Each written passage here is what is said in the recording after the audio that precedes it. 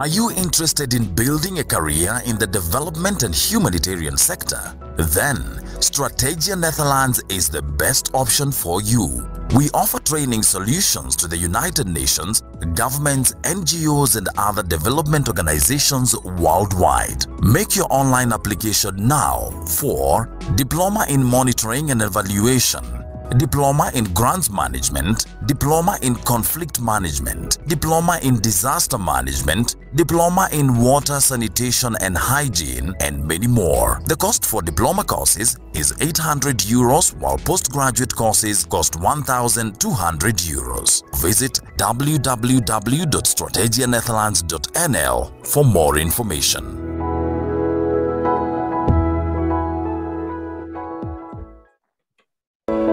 Are you interested in building a career in the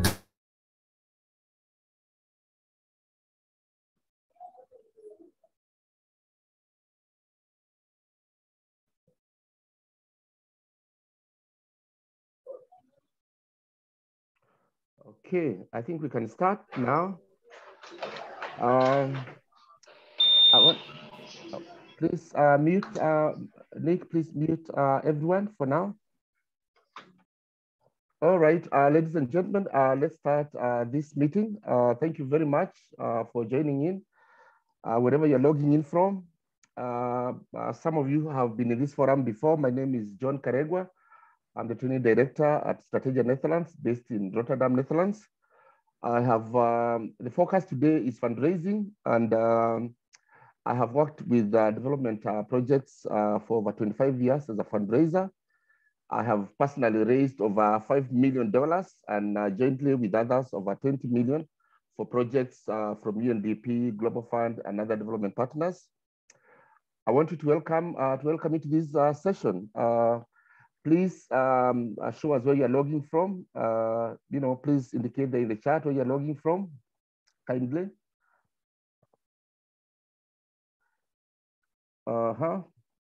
Type where you're logging from so we can tell where you're coming from. Zimbabwe, CCI, Kenya,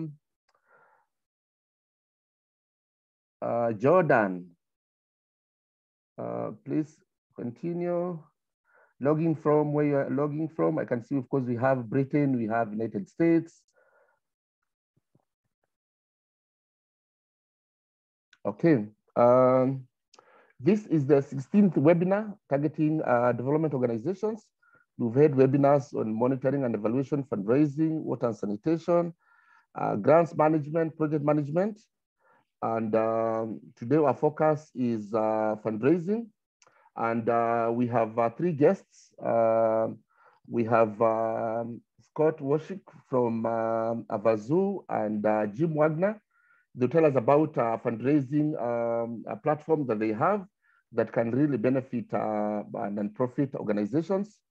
We also have Evelyn Kibuchi, who is the CEO of Stop TB Partnership Kenya, to give us some tips on fundraising and especially on how to fundraise during these COVID challenges. We also have Steve Mushami, who is our fundraising consultant, and will take us through some basics on how to design a proposal. It's very, very important. Even as much as you get the tips, you also need to know how the fundraising environment works. After each of those sessions, we will have questions and answers so that you clarify everything that the presentations would have told us. What I would like to do is I'd like to invite Scott and Jim to make their presentation. Then from there, we will go to, I'll invite Rachel and Victorine from Capacity Africa and Strategia Netherlands, who are the sponsors of this webinar, to briefly tell us what Strategia and Capacity are doing. And then from there, I will invite Evelyn to do her presentation. So Jim, I don't know who goes first. Scott, maybe then you can introduce Jim. Thank you very much. I know it's night in the US, so it's indeed a big honor for you to wake up and do this presentation. So thank you very much. So take the opportunity. Welcome, Jim and Scott. Okay, thank you very much, John. Yeah, my name is Scott, and I'm a representative for Avazu. Let me introduce Jim Wagner, who is the non-profit development manager for Abazu, and he will do the presentation. Okay, over to you, Jim. Thank you. Thank you, Scott. First of all, let me see if I can get my PowerPoint up here so you guys can see it.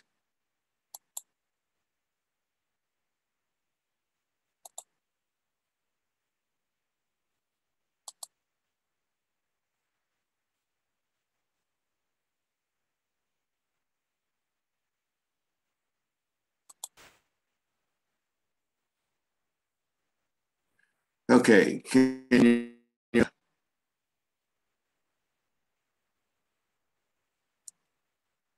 I'm not hearing anything. Can you guys see that? Ah, yeah, we can see that now, Jim. Yeah. Okay. All right. Thank you, John, for the invitation. We do appreciate it, and thank every one of you who are here today. The job that nonprofits and charities are doing around the world is unbelievable, and I want to say thank you for what you do. And what you're doing is the reason that we are here. We are Abazu. We're the home of the $1 billion raffle, and my monitor has just gone out on me, and so I'm going to fly by the seat of my pants here in doing this presentation. And let's see if I can't do it. It's going to be a little different than what I normally do, but let's see. Okay. First of all, let me introduce myself. I'm a retired college professor. I was a college professor for 33 years. My main goal was I enjoyed helping people. Did a lot of advising. I did work for a number of different areas, but I'm retired now, at least from teaching. But because of my background, I was approached by Abazu. And again, we're the home of the $1 billion raffle, and I'll explain that in a second. They have a new and innovative approach to philanthropy, something that's never been heard of before. And because of that, we're going to be able to raise $3 billion for disaster relief and charities around the world during the next year. You know, and I thought, well, wow, what can you do with, just think about that, $3 billion. What can you do with $3 billion? How many people could you help? Even in the age of COVID. So I was very interested, but I had some questions. That's a lot of money to be raised in a very short period of time. But I was interested because I know that charities are facing many, many difficult problems. So I ask you a question: why are you here tonight? What are the concerns that bring you to this webinar tonight? Here's a few of them. First of all, we know that charities need money now more than ever.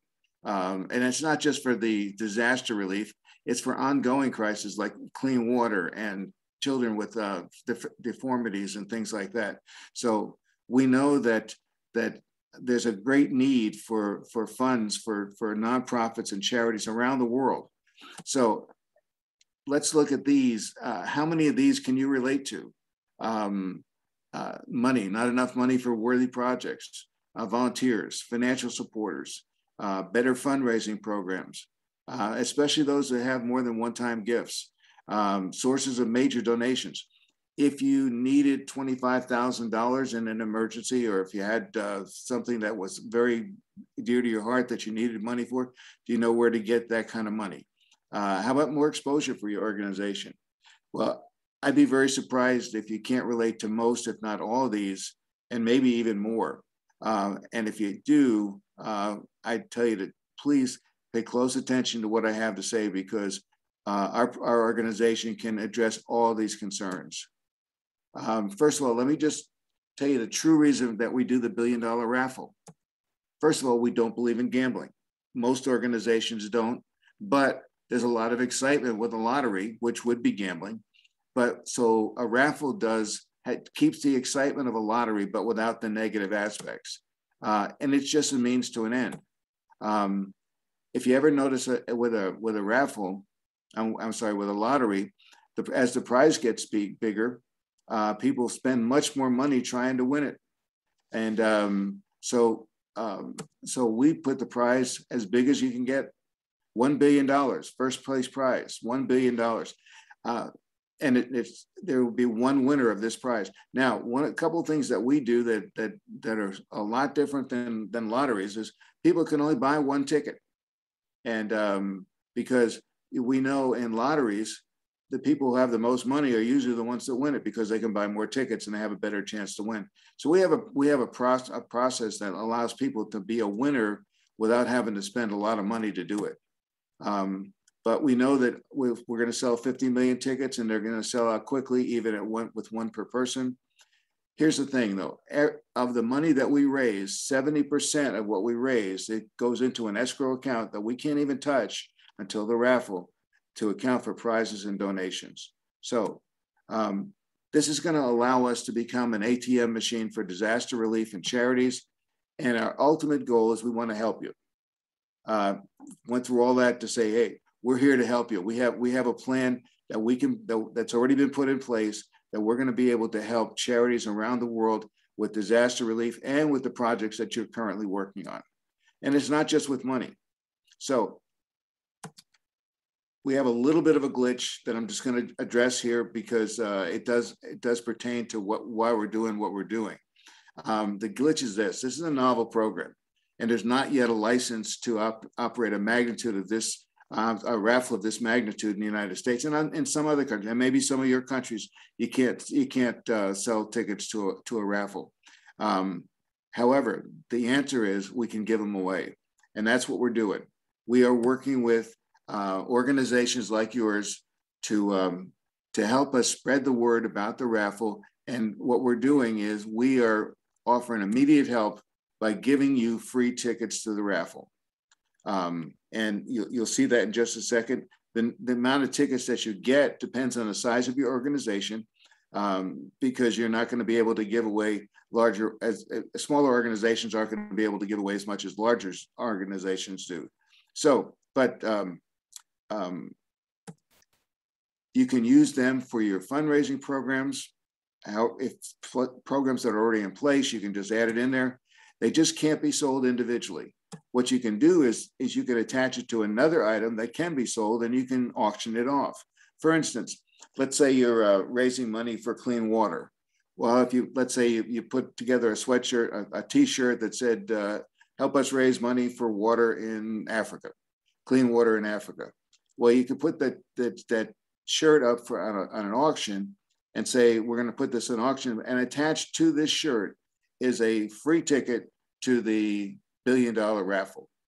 And the nice part about it, any money that you can raise from that is yours to keep. We're not interested in making money from you. We want to make money for you. So here's how we do it. We have packages. And I don't know if you can see, let me see if I can move it. Well, yeah, we can see, Jim. Okay, can you see even with the people on the side there? Because I'll just skip that. All right, we have 5 different packages. Depending on the size of your organization, package A and B are for smaller organizations, C and D and E are for larger organizations. We'll focus on C because that's our most popular one. Now, first of all, let me say this. You may look at this and you may say, well, our organization is really small. We wouldn't qualify for any of these. That's okay. We want you to apply to our program anyway so you can get into our system. So even if you don't qualify, because this is all computer regulated. I should have said this up front. Because of what we're doing, this is a highly, highly regulated operation. We have to go through many regulators, get approvals for the things that we want to do. And so as we're moving through this, everything has to be approved by regulators. So you may be saying, well, my organization doesn't qualify for any of these. Go ahead and apply anyway, because we can still work with you and help you with down the road when you need money. You can apply it because you'll be already in our system. But basically what we're looking for is organizations that have a certain amount of donations. They make certain social media posts and they have an international presence. we give the tickets away to you in 20% disbursements. So like in the middle package, we're going to give you 1,500 if you're a Class C, Package C organization, and you're going to get 300 at a time. So that's how we're going to give you those tickets, and you can use them for whatever you want. So also, but that will help with something maybe small. But how would you like to be helped in a big way? How would you like to be rewarded if any of the tickets that your organization gives away, and you're going to be giving away hundreds, let's say they turn out to be the winner of one of the top 4 prizes. Well, let's look at what the top 4 prizes are. Obviously, first prize is $1 billion. Second prize is not bad. We're going to have 100 $1 million winners. So this is starting to get exciting. We're also going to have 100 $500,000 or $500,000 winners, and we're going to have 500 $100,000 winners. Now those are big prizes, and any organization would be grateful for any of those. So we have 700 prizes that that if you give any one of these tickets away, and that turns out to be one of those winners, you're going to get rewarded. Here's what we have. If you happen to give away one of the 4th place $100,000 winning tickets, we're going to get your organization $25,000. 3rd place, it's going to be $50,000. 2nd place, $100,000. And if you happen to give away the $1 billion ticket, we're going to give your organization a free winning donation of $5 million. So talk about large donations. Talk about opportunities for many opportunities to get a significant amount of money for your organization. It's there, and so we also have a way for organization. I'm not going to go into a lot of detail with this because I don't want to take up as much time. Normally, this presentation takes me about 30 to 45 minutes, and I'm going as quickly as I can to kind of keep it down to about 20 minutes so I can let you get on with the rest of your presentations here. But we have a game that allows players to earn free entries. Now, a free entry is this. When they purchase a ticket, they get a number. Let's say it's 1, 2, 3, 4. Along the way, they're going to be able to earn additional free entries. And a free entry is that same ticket number, 1, 2, 3, 4, in the drawing multiple times, sometimes hundreds, sometimes thousands of times. Doesn't cost anything to get a free entry, but it does increase the probability that their ticket is going to be drawn. And they can get those free entries by going to our website. But mainly what we're trying to do is to encourage them to do good deeds, like helping your organization, volunteering, doing things like that. Also sharing media about what we're doing with the raffle. So they can earn a lot of free entries for just doing good deeds. And that helps your organization in a way that gives you more volunteers and opportunities that they can work for you and help you to pursue your cause. Yeah. Also, we're going to do additional help. We have a program called a round robin. Every organization that comes to our program has to have a sponsor. If they don't have a sponsor, they become what we call an orphan. And we have a program that is going to award you as a nonprofit or a charity with additional orphans or additional people who are coming into play. And if any of those people happen to win one of the large prizes, you're going to get the credit for it, and you're going to get those rewards that we told you about. We have other programs that increase ticket sales. Our VIP program and our influencer program. And with those, they also can get into the round robin, but they get 2 levels, whereas nonprofits and charities get rewarded with 4 levels. Now, this is just for the first raffle. We plan to eventually going to do 1 raffle per month. So the opportunity, instead of just $3 billion, it'll be $36 billion. Because when you multiply 12 times 3, and then we also have, first of all, the round robin is only open for a limited time, so we want you to get started with this early. But First of all, let me back up and say this. You're probably saying, well, there's got to be a cost somewhere. And there's not. Again, we're doing this gladly at no cost to you. We're not looking to make money from you. We're looking to make money for you. That's our goal. That's our passion. That's why we're here. And so this is all free. So why are we doing this? First of all, we need a little help from you. We want you to spread the word about the raffle, especially in international context. We're in countries where we may not have, where they may not be able to buy tickets. We can give them away there. And you can do this through your newsletters, your social media posts, any way that you communicate with your people on your mailing list. We want you to put the information about the raffle on your website. And finally, we want to say thank you. Thank you for being willing to help us with our mission to be able to help charities in natural and in natural disasters as we go through. So why are we so confident that we can make this happen? And I'll go through this very quickly. First of all, we have excellent leadership. We know the money will be there, and we have a plan. Our leadership, you may have heard of the chairman of our board, is Dr. Hans Reinisch. He's over 20 years of a CEO in Europe, Australia, Caribbean, the United States. He's also the managing director and CEO of EMI Music and Capitol Records in Europe, and becoming the world's #1 entertainment group by acquiring Virgin Records from Richard Branson. And he's got a doctorate degree in finance. Great leader. He knows many people, very influential around the world. This is our board of directors. All this information is online, so I'm not going to go through this with you, but just let me say that we are very happy to have each one of these people on here. They do a wonderful job in leading our organization. This is our senior management and upper management group. Just to show you, we're not a small organization. We have a lot of people who have lots of ability and are experts in their fields. Actually, we work together, and we have come up with a great way to be able to do our program here of raising money for charities, nonprofits, and disaster relief. Finally, we have a philanthropic board. Black Tie Magazine, you probably heard of that. They do all kinds of fundraising programs around the world, and they feature us on their website and are very influential in helping us to spread the word about what we're doing. And they're the ones who decide where the money goes. Okay, so then we know that's our leadership team. We know where the money's going to come. We have a great corporate sponsorship program.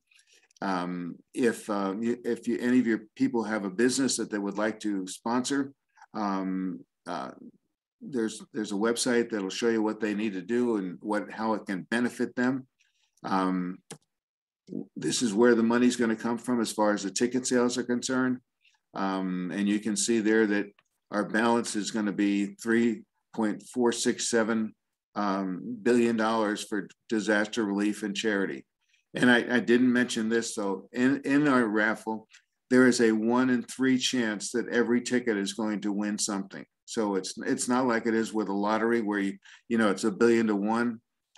This one, if you have a ticket, there's a 1 in 3 chance that ticket is going to win you some sort of a cash prize. Now, it may not be much, but we're going to have a lot of winners in this program, and people feel good even if they just win a little amount. So, but we do also have the large amounts, like I pointed out. This has been over a decade in preparation, and we've already completed this. A few other things that we have left to do. Most of these are already in process, and it's just a matter of days before. And we are, matter of fact, this week is going to be our official soft launch. Our actual launch will be November 15th, but we will be selling tickets here very, very shortly. So do your due diligence. Do a Google search. Check out our YouTube channel. We have all the information there. We're not trying to hide anything from you. We want you to be well aware of what we're doing and why we're doing it.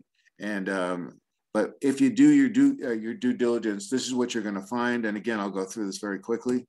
First of all, here's our legal opinions, our press releases, the fact that we have a global reach with zero marketing costs. There's a dashboard for each of you to know exactly where you stand with our organization, who's got your tickets and so forth. We believe and we know that we're going to be a philanthropic game changer. I didn't mention this before, but every 12th raffle, instead of $1 billion, we're going to be giving away $5 billion. If you think $1 billion is going to be exciting, can you imagine what it's going to be like when a winner is going to get $5 billion? Haven't told us what second and third place prizes are going to be, but I'm sure they're going to be up there and pretty high. And then here you're also going to learn how a raffle is different from a lottery. And we have a communication center that we use. And I just want to get to one more here. So what's next? First of all, do your due diligence. We want you to check us out, make sure that you're comfortable with us. You know what we're doing and why we're doing it. That's our website right there, abzu.com/nonprofit. When you go there, there's a form. Fill out that form. It's an application. We don't ask you for credit card information. We just want to know how we can contact you and some basic information about your organization that is available anywhere. We want to see what level that you'll qualify for and the number of promotional tickets that you'll get. So if you qualify, you'll immediately be assisted by one of our staff in getting started, helping you to put away to use those free tickets that we're going to be giving you to first of all raise some immediate money, and then down the road get some bigger money from the tickets that are winners. Now, please note, even though we've allocated millions of promotional tickets, they're not unlimited. The nonprofit program will end when the last ticket is allocated, so don't delay. Yeah, we want you to sign up right away. As soon as you get off the webinar, go to our site, sign up. Let's get the ball rolling. Now, I do have every Thursday at 2 o'clock New York time. I'm not going to tell you what time it is by where you are, because I know we have people from all over the world.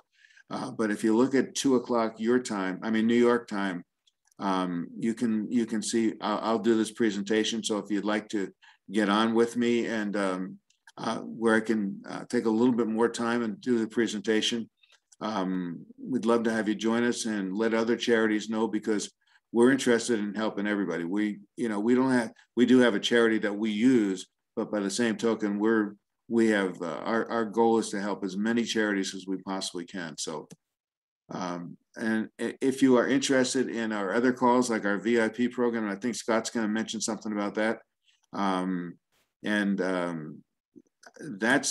that's about everything that I have. And I'd like to say thank you and appreciate you. Oops, let me go back. Let me stop sharing. Thank you very much, Jim. I hope I didn't go too long. No, that's okay. That's okay. I think this is a great opportunity for fundraising. Most people here are looking for funds, so I think this is a very, very innovative opportunity. So, we'd like to ask everybody to go to that site, abzu.com, and grab your ticket. So, if we have questions, then we can take 3 or 4 questions. And then we'll move to the next session. I believe people have questions. Anybody with a question for Jim, please? Please go. Raise your hand. And all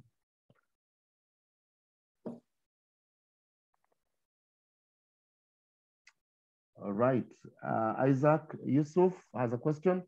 And Truman. Isaac, go first, please. Nick, please release Isaac's microphone to ask the question. Isaac, please go first. I'm looking in the chat too, John. I'm looking to see if I see anything.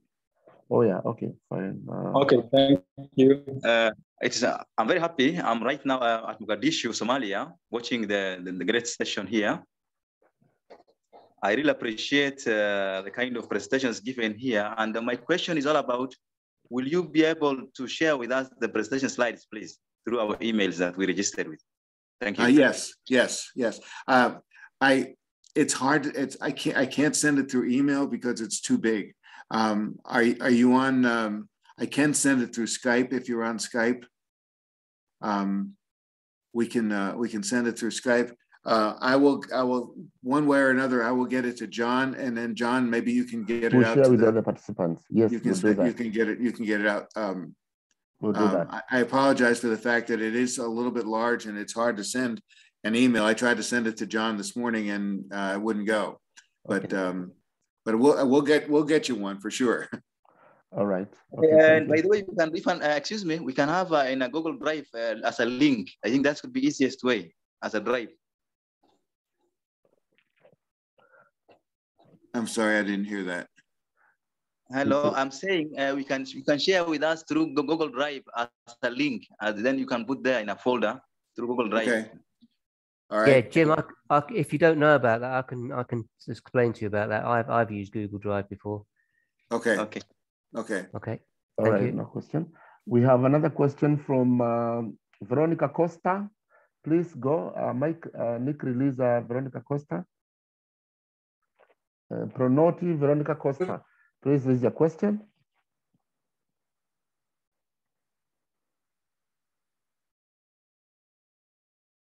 I'm not hearing anything. Veronica? Veronica, you need to unmute yourself. Sorry. I forgot to unmute myself. Thank you for all of you for arranging such a nice event for us so that we can draw the attention of you.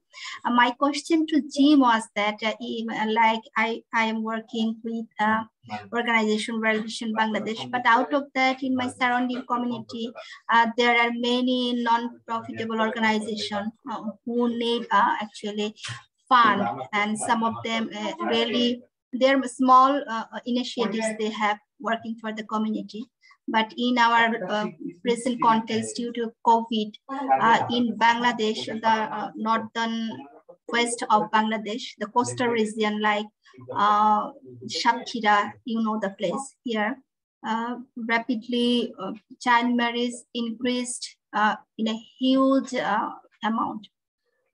And we are really struggling to work with that. But always we got the question from the parents, from the victims, that you want to stop child marriage in this area, but as we are the poor people, as we are the disaster infected people of the city coastal area, we don't have enough resources or stability or strength to follow up our girls up to 18 years or to continue their study up to 18 years. So because of the poverty, most of the child marriages are happening in this area.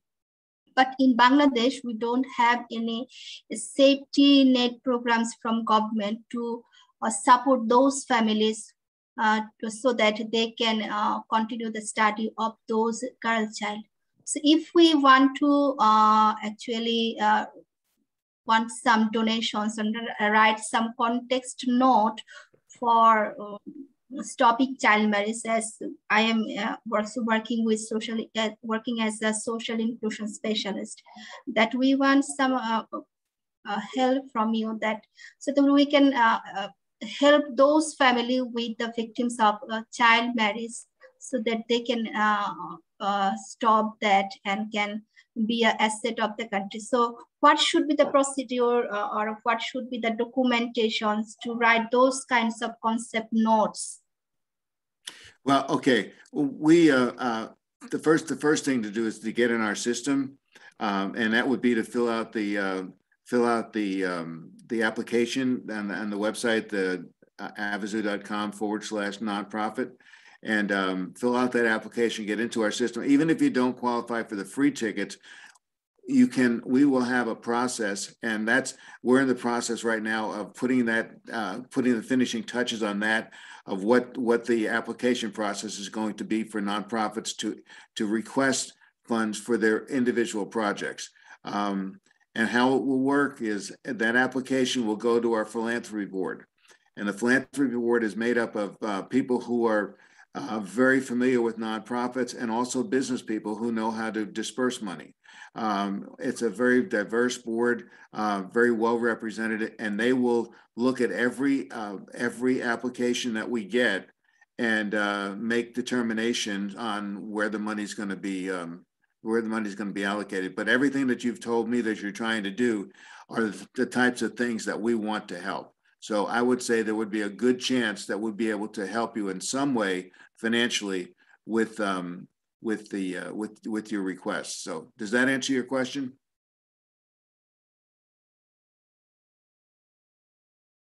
Okay, I think we've lost her. Thank you very much. Let's take two more very fast. Loku Severino, please. Loku Severino, please ask your question to Jim. Loku? Yes. Good morning. Good morning. Good morning. Make it short. Okay, my question is, first of all, let me introduce myself. I'm Loku Severino from South Sudan. My question is, now, for example, if I have not yet established my own NGO or national NGO to how shall I get the funds to get my NGO running?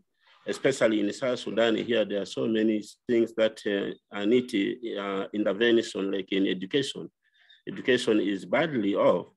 So if I can form my NGO and I want to run the education project, and how can I get supported in terms of getting funds from? Yeah, that's my simple question. Well, again, the main thing is to go to our website and fill out the application. Get into our system so we know who you are, what you're doing, and so forth. Once we know that, and then when the system is in place and we have the money that we can disperse, because this money is not going to be available quite yet. It's going to be a little bit of time because we have to go through the process of selling our tickets, raising the money for the drawing, and once the drawing is done, that money is going to be available, and those people who are in the system will have an opportunity. You'll be ahead of the game because everybody else is going to have to go through the process of getting, letting us know who they are, what they're doing, and so forth. But we will already be able to know who you are and what you're doing, and you'll have, be able to be in a good standing to be able to gain some access to some of the money that's going to be coming in. And you may be big enough to be able to get some free tickets, which would be even better for you.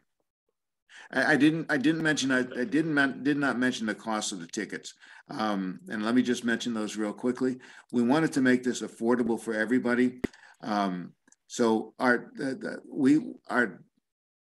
tickets that you will be receiving are actually $20 tickets. So some of our tickets are $20, some are $50, and most of them are $100. And we find that most people will be buying the $100 tickets, but we didn't want to leave anybody out.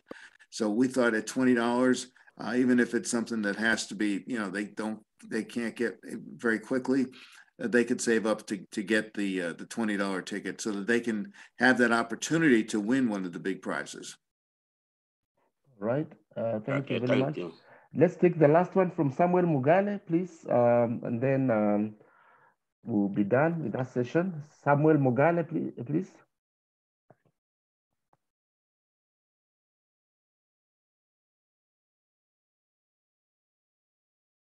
Samuel? Okay, if Samuel is not ready, then let's have Puot Jok. I can see your hand is up. Oh, Mugale is on. Hi, everyone.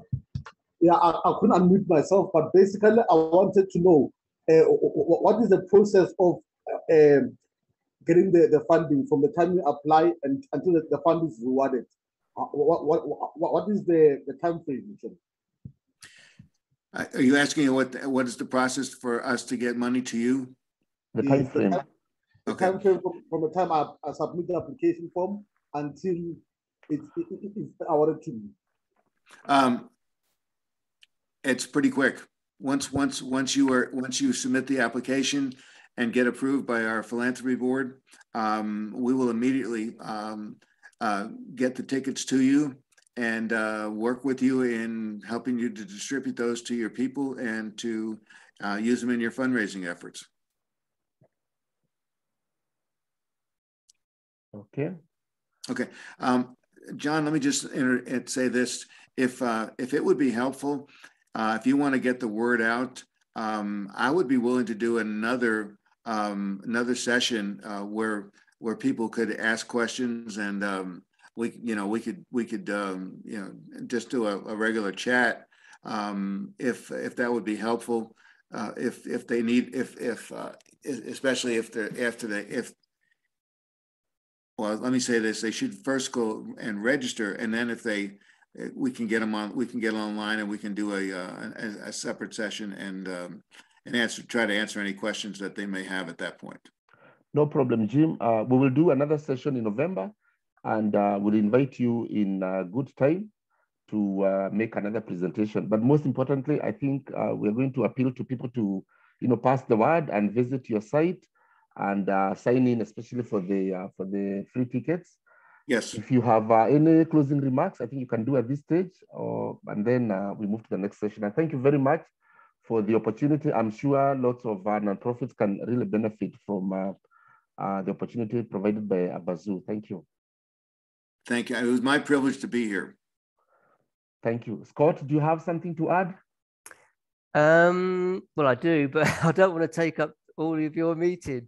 I mean, just quickly, I won't go into details, but obviously there are other ways that you can get involved with Abazu as well as the non-profit side. We have obviously individuals that can buy a ticket. So if they're in a position to have the money, obviously they can buy either a $20, a $50, or the VIP $100 ticket. The only difference between those tickets are that they have slightly different benefits. Obviously, the higher the ticket, the more benefits. But I won't go into details on that. But there's also two other levels, which are for small groups, which we call a syndicate level, where if they've got between 10 and 25 people, whether it's friends and family or a small company or a sports team or something, they can form a syndicate, and that ticket would be $1,500. The benefits of that is every member that joins also gets 3 free tickets. So they get the ticket, which is the one number. Remember, there's only one number, but they also get 3 free tickets for every person that's a part of the syndicate. And then for a bigger company, they have a corporate level at level 5, which is $2,500. Now, corporates can either use that as an incentive for staff. If it's a really large company, they might want to incentivize staff, especially like maybe sales teams. If they reach a certain sales level, they get a ticket or something like that.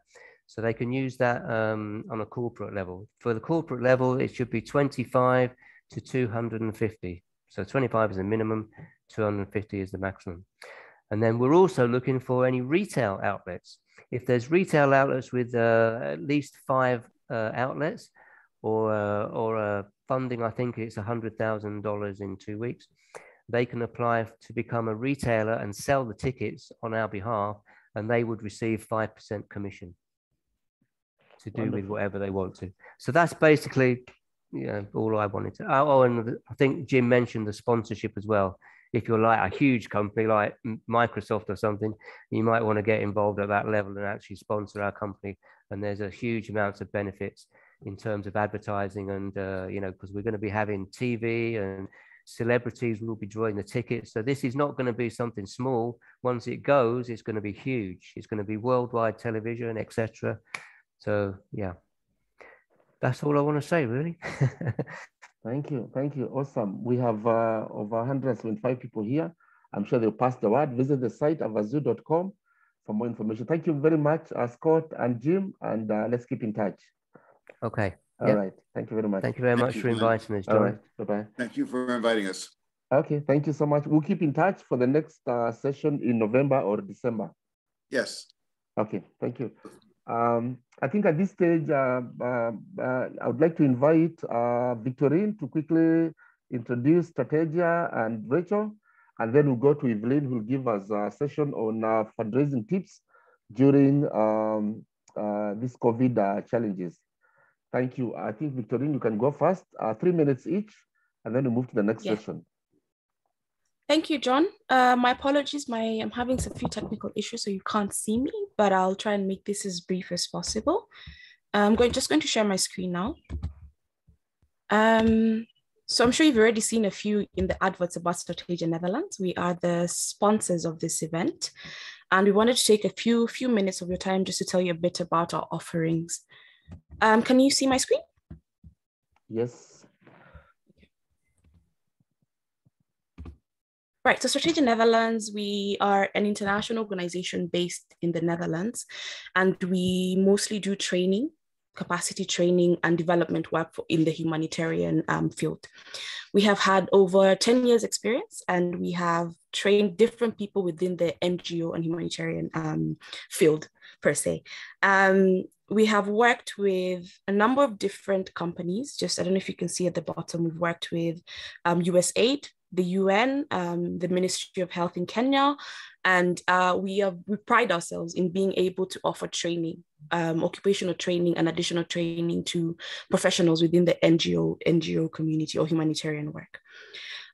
We have a number of different courses on offer. There are quite a lot, 21 exciting humanitarian development courses, but I'd like to mention just a few of our most popular ones, and that could be in line with the theme of today. So we have postgraduate diploma in grant management, monitoring and evaluation, water sanitization and hygiene, project management. In terms of diplomas, we have public health, food security, conflict management, disaster management. We also have fundraising and proposal writing, which is, I think, most of what this webinar is about. And the purpose of these courses ideally is to offer training, so additional training. So let's say, for example, you're a project manager for a project that's going on, whether it's fundraising and you want to be able to learn a bit more about grants management. How do you monitor the money that comes in once you've gotten the funding from these different donors out there? So we do a bit of this. If you want to find out a bit more about the courses we have, there's a website there, strategianetherlands.eu, and you're able to look at the different courses on offer. Now, our courses are mostly delivered through the online channel, so a bit of what we're doing today in terms of webinars, and they're classified into three main things. So we have certificate courses, which go for 3 months at a cost of 500 euros. We have diploma courses that go for 6 months at a cost of 800 euros. And then we have postgraduate diplomas that tend to take a year at the cost of 1,200 euros. As I said, it's the e-learning online platform. And the most important thing I think that differentiates us from most is this self-paced aspect, where you're able to learn at your own pace, kind of plan your own working hours, assignments, know when they're due, and then do them. We also do a lot of because most people, when they hear online courses, they assume that it's just you sit in your house somewhere and you do it yourself. We have a lot of interactivity in ours, where we have Zoom sessions, webinars similar to this, where we bring in different experts within the fields of the courses that are being talked about to just kind of discuss and exchange ideas on how we can kind of enhance this learning process. We usually have 2 intakes in a month, so the 1st of every month and the 15th of every month. And if you're interested in registering for this, again, the email address is there down on your screen. For the lucky participants joining us today, we have a special 20% off kind of offer on all our courses. All you'd have to do is just send an email to the email address, this one, and just quote webinar promo. This will run for the rest of this month, that is, so for the next week. So anytime within this time, if you just reach out to us and use this code, or just inform us that you are at the webinar and you want to get this special offer, we'll be able to facilitate that. I'm sorry you couldn't see my face because of my technical difficulties, but my name is Victorine. I am the training manager at Strategia Netherlands. And if you'd like to find out more, you can just drop us an email or visit our website for more information. So yeah, at this point, I hope that was clear. If you have any questions, you can just drop them in the chat section below. I'm trying not to hold it too much of the session. And I guess at this point, I'd like to introduce Rachel, who can talk a bit about Capacity Africa. Thank you so much. I was thinking we go straight to Evelyn, then Rachel can come in after Evelyn, so we don't do so let's have Evelyn do her session right now. Then Rachel will come immediately after Evelyn, please. So we have yes, Evelyn. I've known Evelyn for over 25 years. working with development organizations in Kenya. She's the head of Stop TB program in Kenya, and an experienced hands-on fundraiser. So she's going to give us some tips on how to navigate fundraising during COVID, and also part of our experiences as a fundraiser in Africa. Welcome, Evelyn, and thank you very much for honoring this invitation.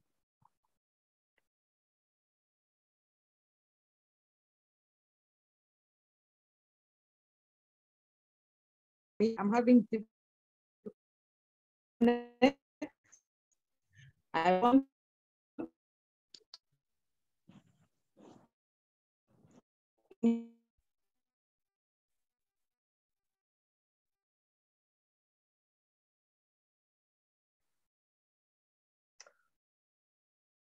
We can't hear you.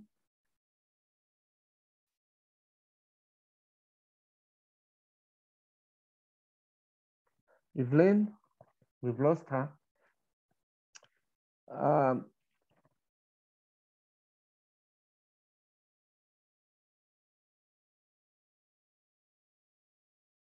Okay, I think we've lost her. Then Rachel, please come in and tell us about our partner Capacity Africa. As we are trying to locate Evelyn. I think there's a network problem from Nairobi. Rachel? Hello, everyone. Thank you for joining us today. My name is Rachel. I'm a training manager at Capacity Africa Group. I have a presentation for us today about Capacity Africa. Let me just share my screen.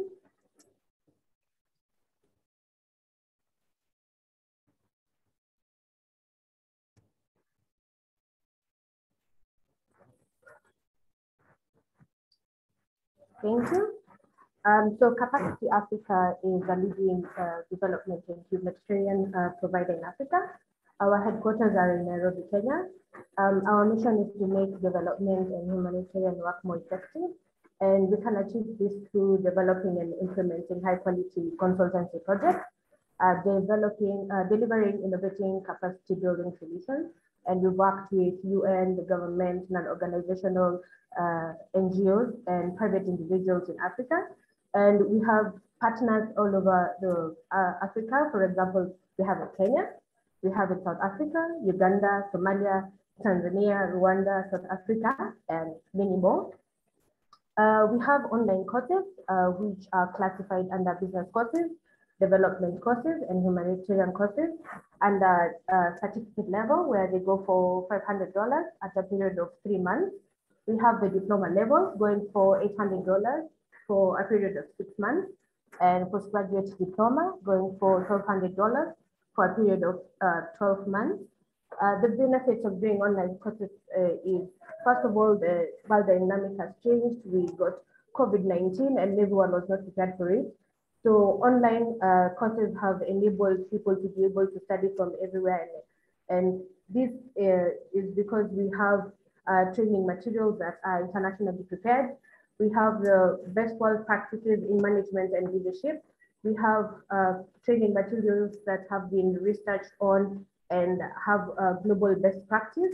There is also real-time case studies where you're able to look at a solution to a problem in a real-life scenario. And then these comprehensive course materials. We also have networking opportunities where you're able to interact with professional peers, as you will see as you do the online courses. Some of the online courses we offer are managing development projects and organizations. We have public health. We have strategic planning and management. We have conflict management courses. We have leadership and management courses. We have human resource. We have community development courses. We have water sanitation and hygiene courses.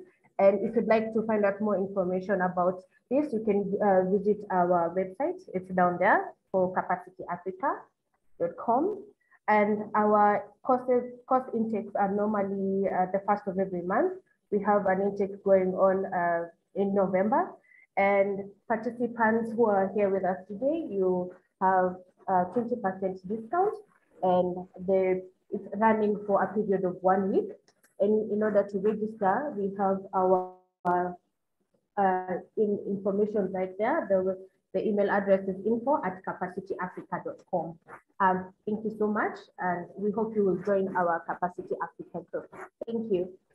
Thank you, Rachel. Thank you very much.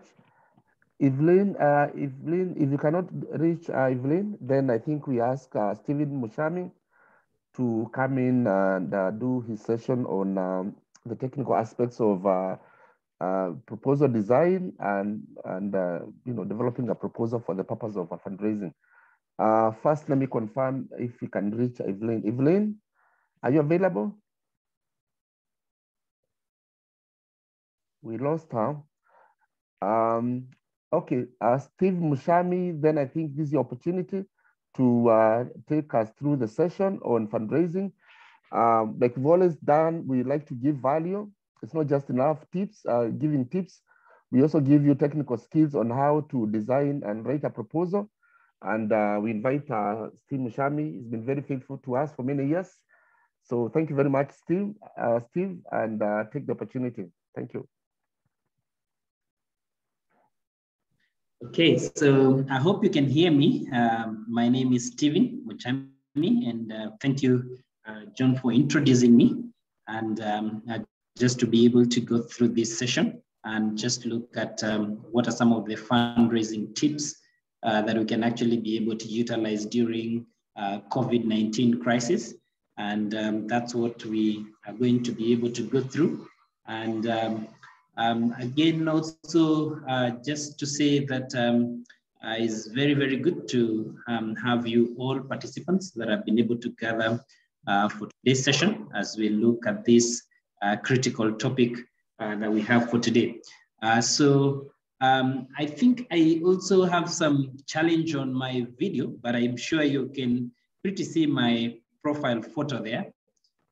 So that's how I look like, or close to that. So so you can basically just be able to follow with me as we go through this discussion and basically look at some of the agenda items that we actually want to be able to discuss and be able to ensure that we're able to look at them. So we'll be looking at concepts that basically used a lot of the times in proposal writing and fundraising. And what I will do, I'll just make sure that I can define them for you so that you find a bit of ease in case you have to be able to use some of those concepts. It becomes very easy for you to understand how we are able to use them. And after I've been able to do that, I will also be looking at the key proposal components in a logical sequence, just take you through the first component or the first chapter of the proposal all the way to the last component or last chapter of the proposal. And this should actually make your work very easy. Shouldn't make it very hard for you to be able to write up proposals. I think it should be very, very easy for you to be able to put down a proposal as fast as possible and ensure that you meet the threshold of each of the components that we normally have to deal with. So that's something that we're going to be able to look at. And then, of course, we'll be able to look at understanding why some proposals don't get funded. That's something that I will also be wanting to be able to look at. And then again, also, we'll be looking at understanding the fundraising environment so that we can know exactly what happens when it comes to the fundraising environment. Then again, also something else that we're going to be able to look at is just basically look at what are some of the steps in project planning and design, which is also very, very critical that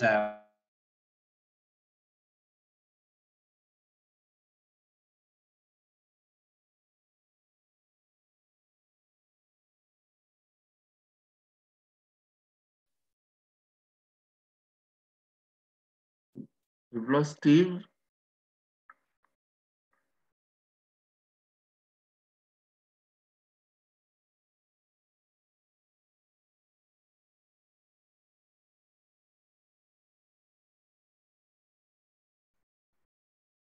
Steve?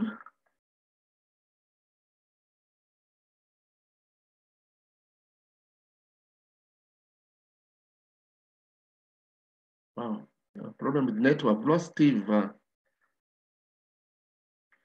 Evelyn, are you ready? We've lost Steve. I don't know what's happening today. Evelyn, are you ready?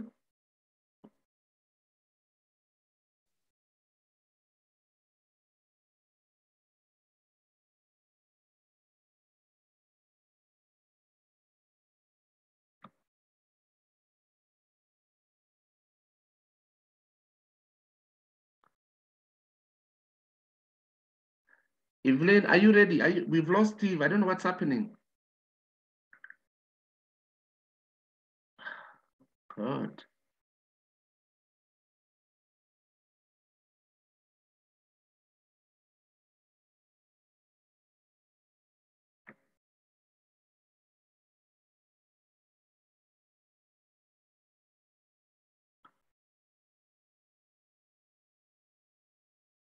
Evelyn, are you ready to go?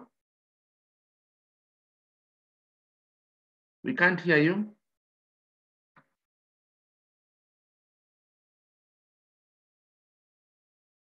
Nick, can you try to reach Steve on the phone?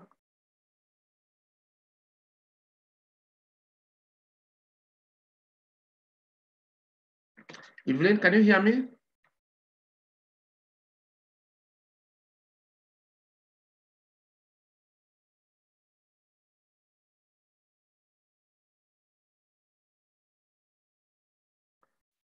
Nick?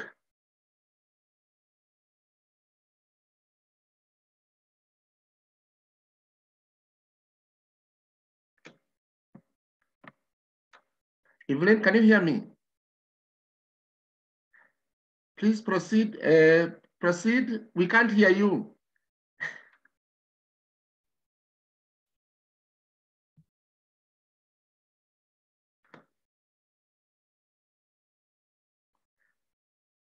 I think we have to log out and come back. We've lost our audio for Zoom. I don't know. We can hear you clearly. I think Evelyn's audio is. But even Steve has gone off. I don't know what's happening.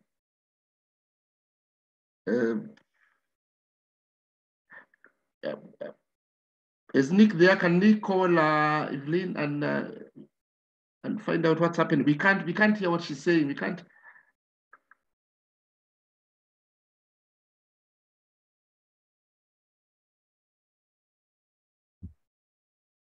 So what's happening? And they're not at the same place, but we've lost them both.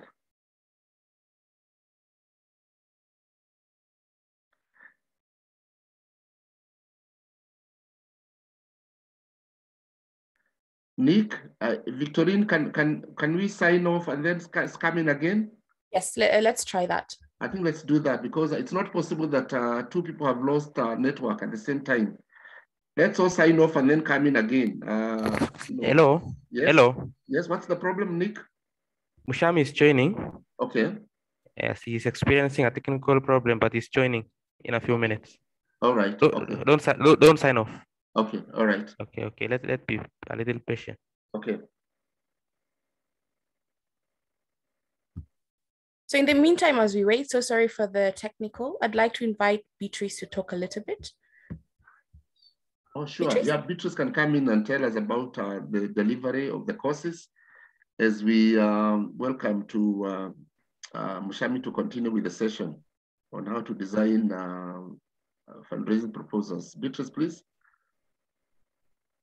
Hello, everyone. Good morning, good afternoon, good evening from wherever you are joining us from.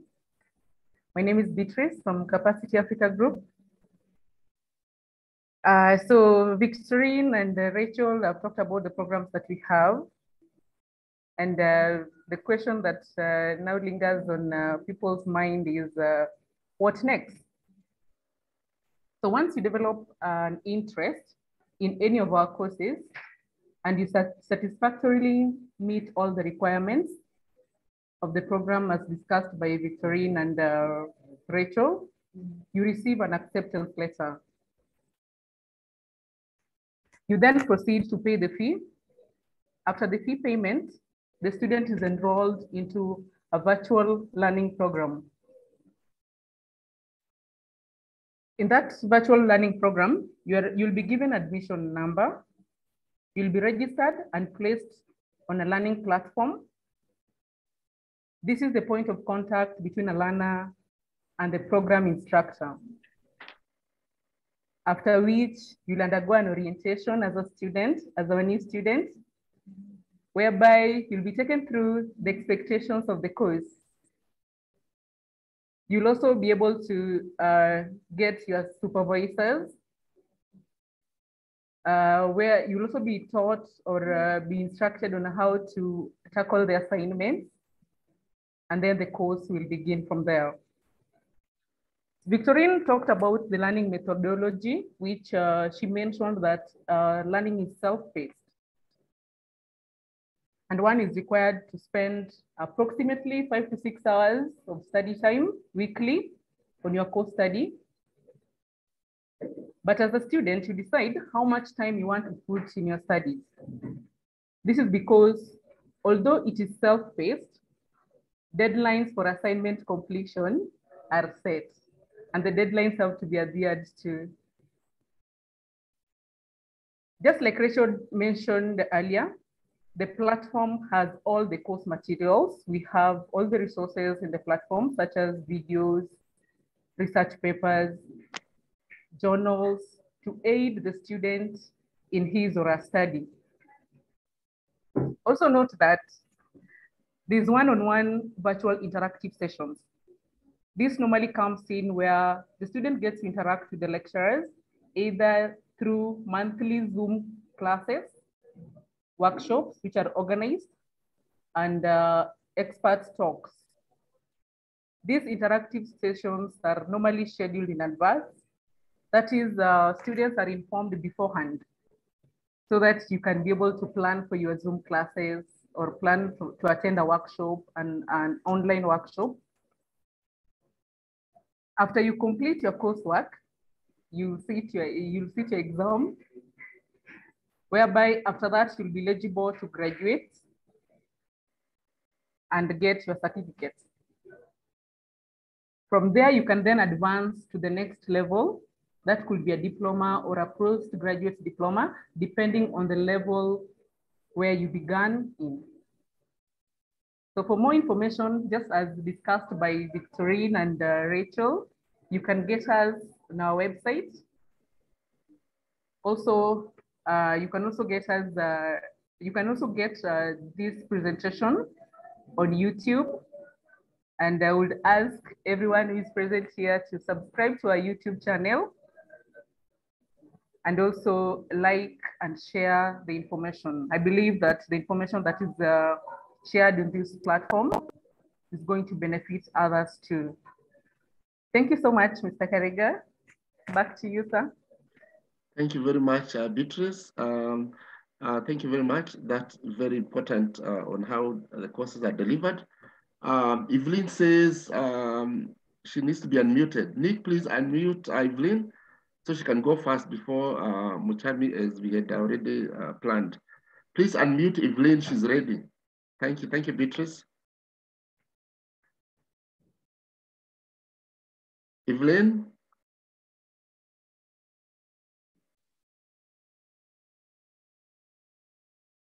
Okay, please go, Evelyn.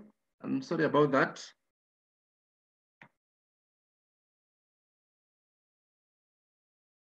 Hello, Evelyn. Nick is, okay. We can't hear you. We can't hear you. We can see you talking, but we can't hear you. Oh no. Nick, is Steve ready? Thank you, Jim. Steven, you can proceed. Yes, I am. Thank you, Jim, and have a good night. Okay. Apologies for that. I just internet slowdown. I think I was just thrown out of the meeting, but at least I'm back now. And I was at this point where I was trying to just highlight some of the things that I would just want us to be able to understand in regards to this session. So what are some of the things that we actually need to be able to achieve at the end of the session? And so I was point number 4, I was talking about gaining an understanding of the fundraising environment, and also discussing some of the critical steps in project planning and design. And another thing is we are also going to have a feedback session at the end of my presentation so that we can be able to pick up on your questions and comments at the end of the session. So, so as I go through what we have for today, please feel free to just take some notes and also put down some questions that you may want to be able to ask, and I can be able to answer to those questions, and also get your comments about the session at the end of my presentation. So let's just look at the first component that we want to be able to look at, which we said is good to familiarize with some concepts that are very, very critical when it comes to proposal writing and fundraising. And sometimes we find a lot of proposal writers are really not very, very clear on how we should be able to use some of these concepts. And so what I'm trying to do is to make them as simplified as possible, so that you can easily be able to use them, and you don't find areas where in your proposal writing process you cannot be able to articulate what is expected when some of these concepts are mentioned. So I think that's what I just want to be able to do to make sure that you're very, very comfortable in using some of these concepts. So the first thing is, it is always good to make sure that we understand what is a project, because a couple of times when we don't get an opportunity to understand what is a project, then sometimes we are not even able to make a proposal about a project.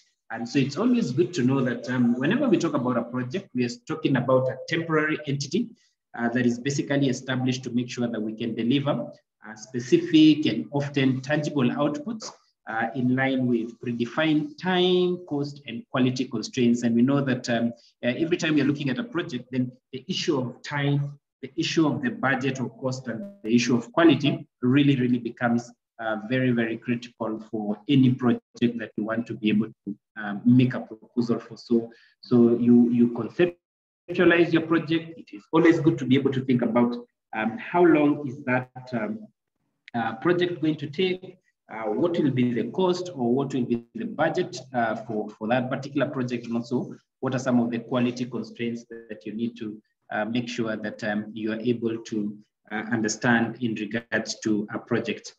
Then secondly, another thing that also becomes very, very important to also consider is an activity, because a project is encompasses certain activities that must be taken. And sometimes we get a lot of confusion between what is an activity and what is an objective. And it's always good to make sure that we have this clear understanding basically about what is an activity.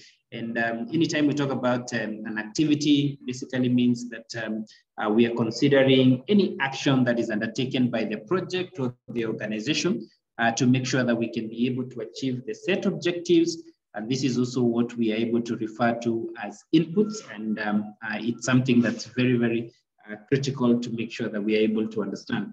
Then again, we also come across the concept of assumption. And I'm sure a lot of proposal writers, you'll always you'll always find this issue of assumption, something that you have to discuss in your proposal, be it in the logical framework or be it in a donor who really wants you to be very, very clear about the assumptions that you're making regarding your project. And so what's an assumption? Assumption is simply a predicted external factor. So it means it is something that you know is expected to happen, and of which, if it fails to occur, may actually negatively impact a project. In fact, more precisely, we say that in case your assumptions fail or don't happen, then we are going to automatically convert into having a risk in the project.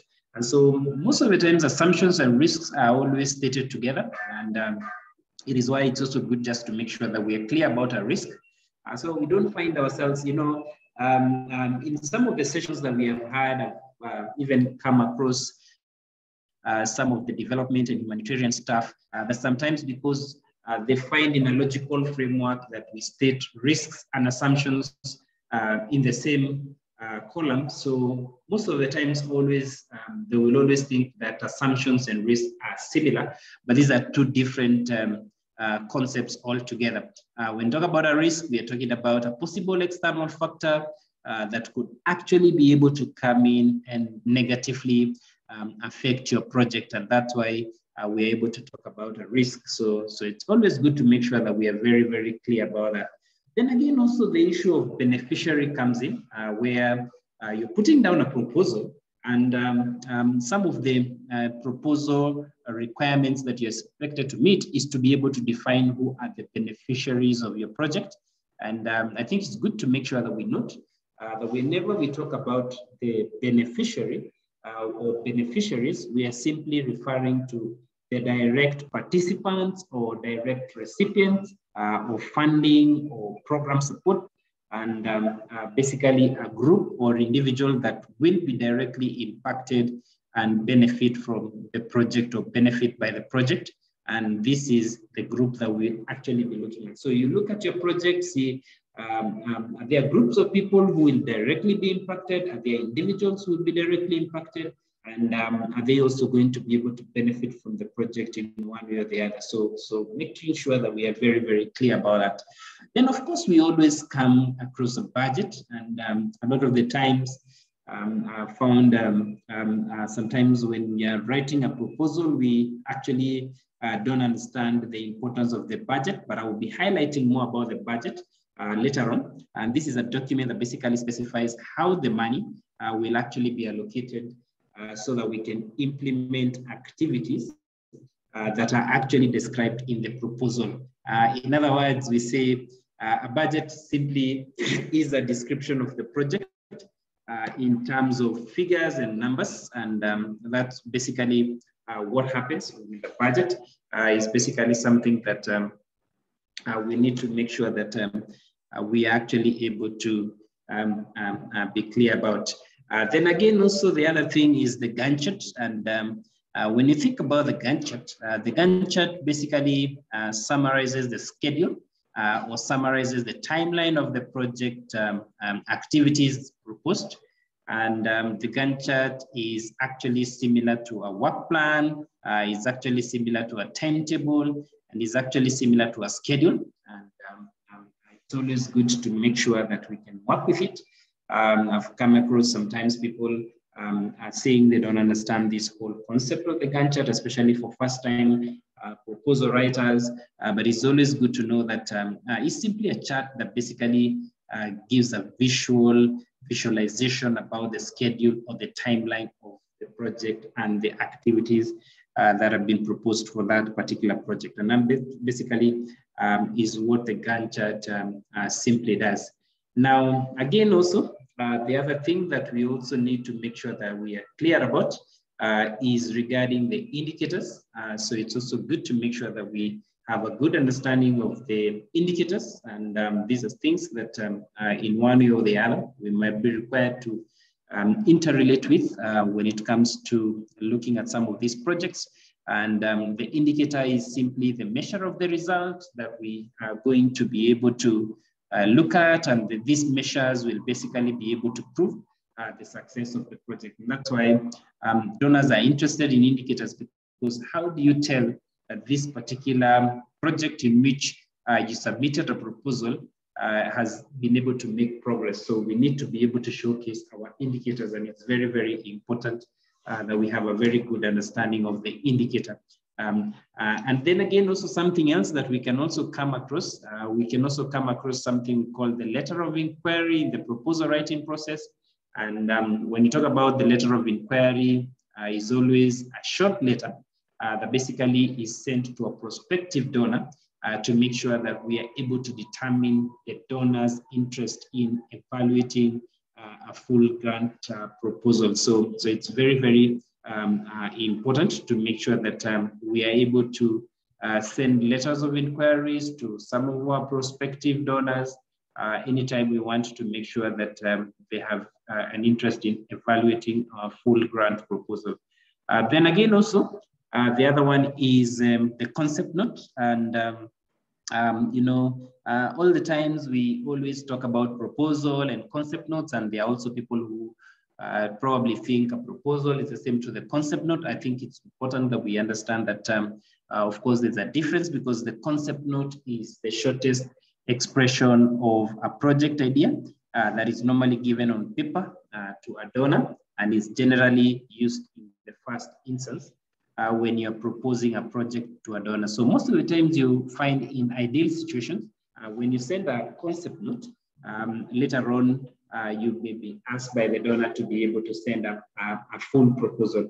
This happens a lot with different donors, USAID, DFID, and all these big donors will always have that kind of a receipt of a concept note, and then later on you can be able to follow through with a full proposal. So it's good to make sure that we make sure that our concept notes are as brief as expected.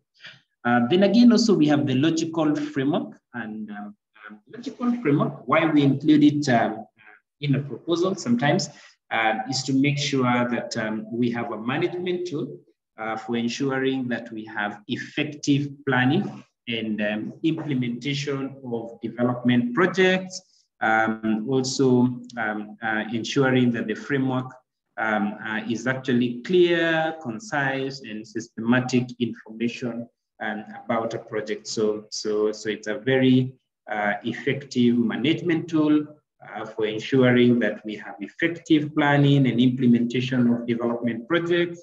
And then again, also we have what we call a theory of change, which basically determines the methodology that basically defines long-term goals, and then also maps backward so that we can be able to identify the necessary preconditions that we actually require. So that's what we deal with when you talk about the theory of change. Then, of course, we have monitoring and evaluation, which is a critical component of most proposal, where we basically need to be able to document, where we basically need to be able to document the approach that we are actually going to be able to measure and assess the success and the performance of projects, programs, or the entire organization. So it's always good to make sure that we can be able to familiarize with some of those concepts that we normally use in proposal writing and fundraising process. And it is always critical that we're able to understand that. Now, having said that, it's also good for us to be able to understand what are some of the critical components in a proposal, and we'll be able to look at them in a logical sequence. That is how you are expected to be able to write them from the beginning to the end. Remember, what we're presenting here is basically the common components. It doesn't rule out that sometimes you will have a call of proposal and has a differently worded component from what we have been able to word here. So you might be able to come through situations where some of these components, the way we are wording them here in this particular presentation, you might find them that they are different from what they will be worded in different calls for proposal. And then again, also you might get some inclusions of new concepts that sometimes you might be able to come through. But either way, that should not take you away from the focus that a proposal will have this kind of logical sequence as much as possible. So it's always good to make sure that we can be able to pay attention to some of those components. So what we do, we start with the very, very first, about the cover note, the cover page, and Most of you, I'm sure for some of you who have been able to work with the cover page, one of the things that you have also been able to realize is that it is always important to make sure that we are able to provide a great first impression to the donor through the cover page, because as they always say, sometimes a book can be judged by its cover, and it is always good to make sure that whatever you put in the cover page is very, very clear and create a first impression to the donor. So normally the details that we include here is probably the name of our organization that is applying for funding, and also the logo. It's always good also to make sure that you are able also to have your brand on the cover note. And again, also it's important to make sure that we're able to put the project title so that it's very, very clear what the funding is for. Then again, also you can go ahead and also be able to include the date and also the contact information and also the name of the donor for which you are applying funds from. So it's always good to make sure that we can be able to make some of those considerations as much as possible. Now, before you also proceed to development of activities, it is always important also to be clear of the project strategy. And so it's also good to make sure that we are always clear of the project strategy as much as possible. And that's something that we need also to make sure that we are able to do. Then again, also, it is also good to make sure that you have an executive summary and also ensure that you have a brief and a summary of the proposal, which needs to be shorter and more summarized when compared with the whole proposal. And most of you are aware that some of these executive summaries will always come in because we need to be able to understand the entire proposal explained in a brief or in a summary, so that if you don't want to read the entire details of what is contained in the proposal, if you go through the executive summary, then you can be able to read those details quite clearly. Now, the trick, and this is something that we always advise proposal writers, is to make sure that if you look at your executive summary, now there are three critical things that you should always be able to address. And one of those things that we always need to make sure that we address is the why question, is the how question, and it is the what question.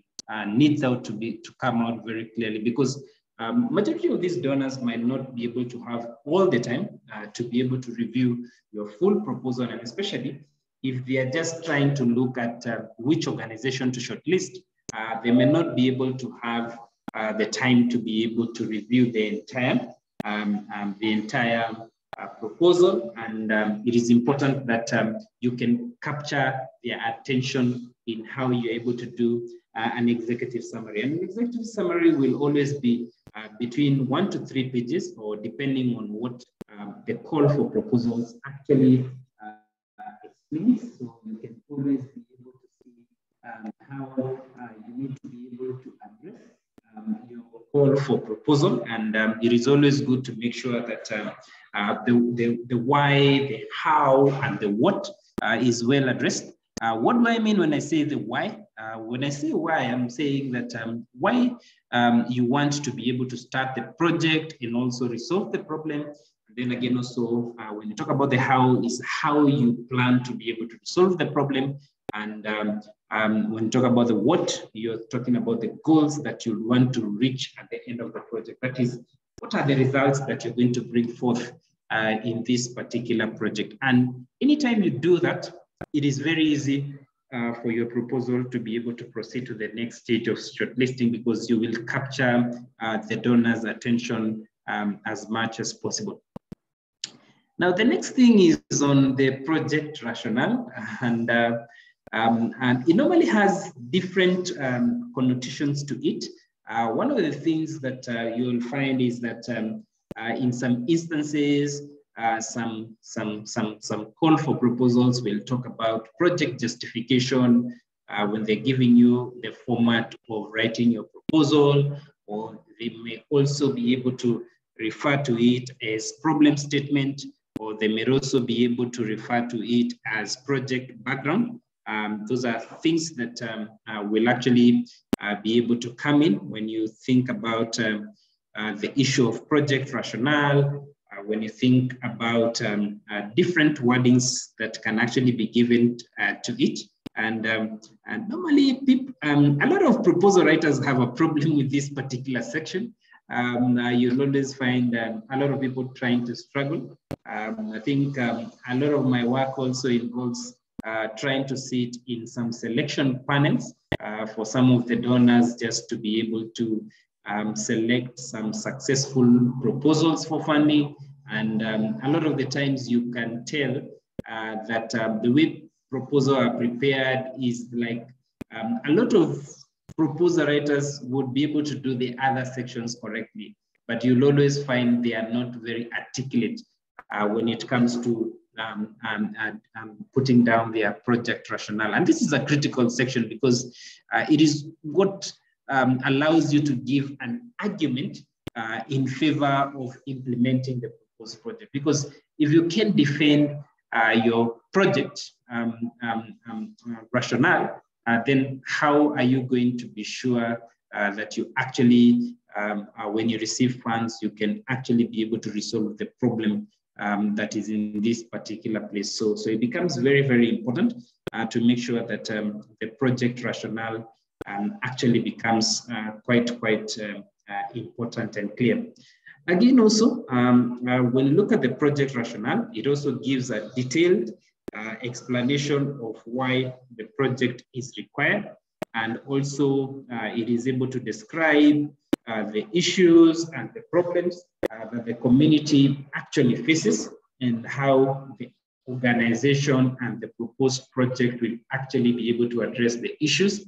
And so we're saying here that the issues that are in this particular context that you want to be able to have a project, the problems, are you able to really bring them out and explain them clearly, and try to show how your organization is intending to be able to solve some of these problems using the donor funding. And so it becomes a critical section that we have to be able to justify why we need to actually be able to receive the funds. So I have a small statement here. Ideally, most write-ups for project rationale will not be a small statement like this, but I just want you to be able to capture your attention on this. This is an expression that you're giving to the donor, that you're saying that if the donor is interested in child health, then in the project rationale, then you need to be able to convince the organization to be able to prove the child health crisis exists in their community, and actually that the project can actually be able to solve it. So can you be able to really showcase, can you be able to use some statistics to actually be able to show that there's a child health crisis in that particular community, and this is the project that is going to avert or reduce or mitigate that child health crisis in this particular area. So it's a critical component. We must be able to pay a lot of attention to it, because most of the times if we don't pay attention to it, then we will not be able to achieve the project as expected. And again, also, the other thing is also the project goal. So once you've been able to point out your problem, the issues that are there in the community, and also have been able also to connect that with why you are being able to ask for funding, then again, you can now go ahead and further describe your project now. So this particular section, starting from this point, now you go a bit further in describing what is in your project, and this is where now the what about what you will do basically comes in. Now, the project goal, and in some areas is also known as overall goal or overall objective. So you can get any of those terms being used.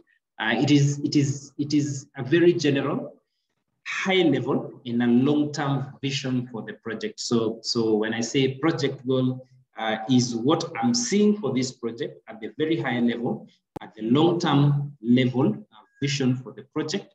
And this goal will normally be able to give direction to the project and to the organization. And that's what we will always ensure that we can actually be able to do it.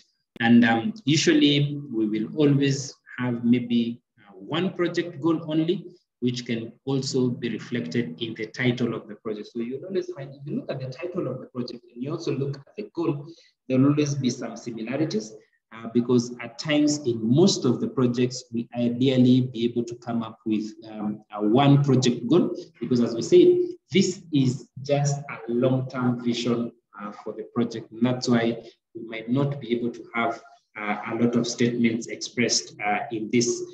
But really, the other thing is basically simply to be able to understand that when you want now to break this goal into several statements, then now you can be able to think about the project objectives. But just before we look at that, let's just look at some of the examples that you can actually be able to use to coin your project goal. You can see for this project, it had a very specific project goal. I just talked about end child labor. Then you could also have another one where you're talking about providing housing facilities for earthquake affected victims. And also you could also be able to have another one. It's a bit longer, reduce the impact of natural disaster on communities that actually belong to the equatorial region in that particular country. So those are some of the goal statements that could be possible there for you to be able to have. But now, what do we specifically look at when you talk about project objectives? So project objectives are basically now your specific achievements which the project aims to be able to complete so that it can realize that project goal. So what are those specific achievements? And project objectives also, we normally say it is important that you check whether they are directly addressing the problem that has been addressed, that has actually been described in the project rationale. So it's always good to make sure that you can always relate back the project objectives to the project rationale as well. So it becomes very, very important to be able to look at that. And most of you are aware of this, that a lot of the times when you come through project objectives, they always tell you, make sure your objectives are SMART.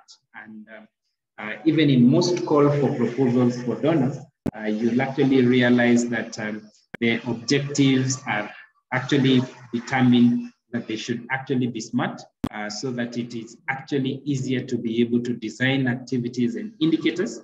So that really becomes important.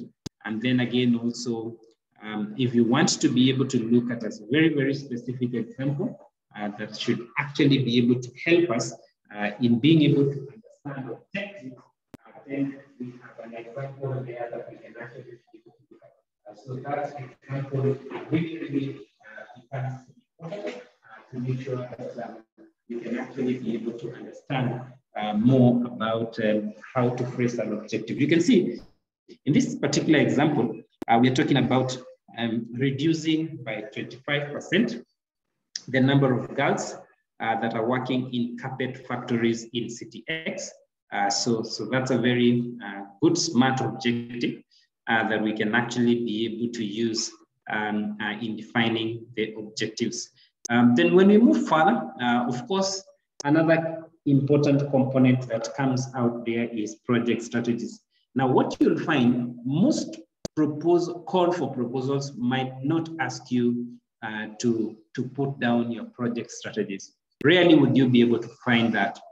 But one of the things that we are saying that you need to be able to connect is that your interconnection between your project objectives and project activities should actually be connected through a discussion on what strategies does this particular project want to be able to look at, or rather what project areas does this particular project going to be able to look at. And so when you talk about strategies, we are simply saying that these are broad concepts or approaches or methods that will actually be used in achieving project goals and objectives.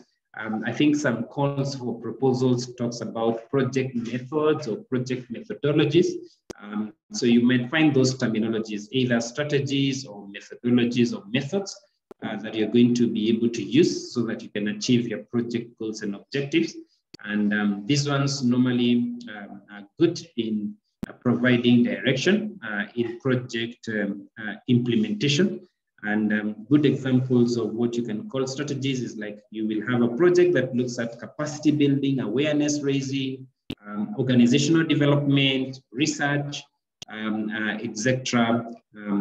As you can see. And then again, also, when you look at project activities, what are the actions that you can actually be able to undertake within these strategies? And these are normally the smallest identifiable, measurable pieces of work plan for completion throughout a project. And project activities really become important to define them, particularly when we are putting our work plan for the project. And I will be discussing some few details about the work plan, just to be able to clarify that as much as possible.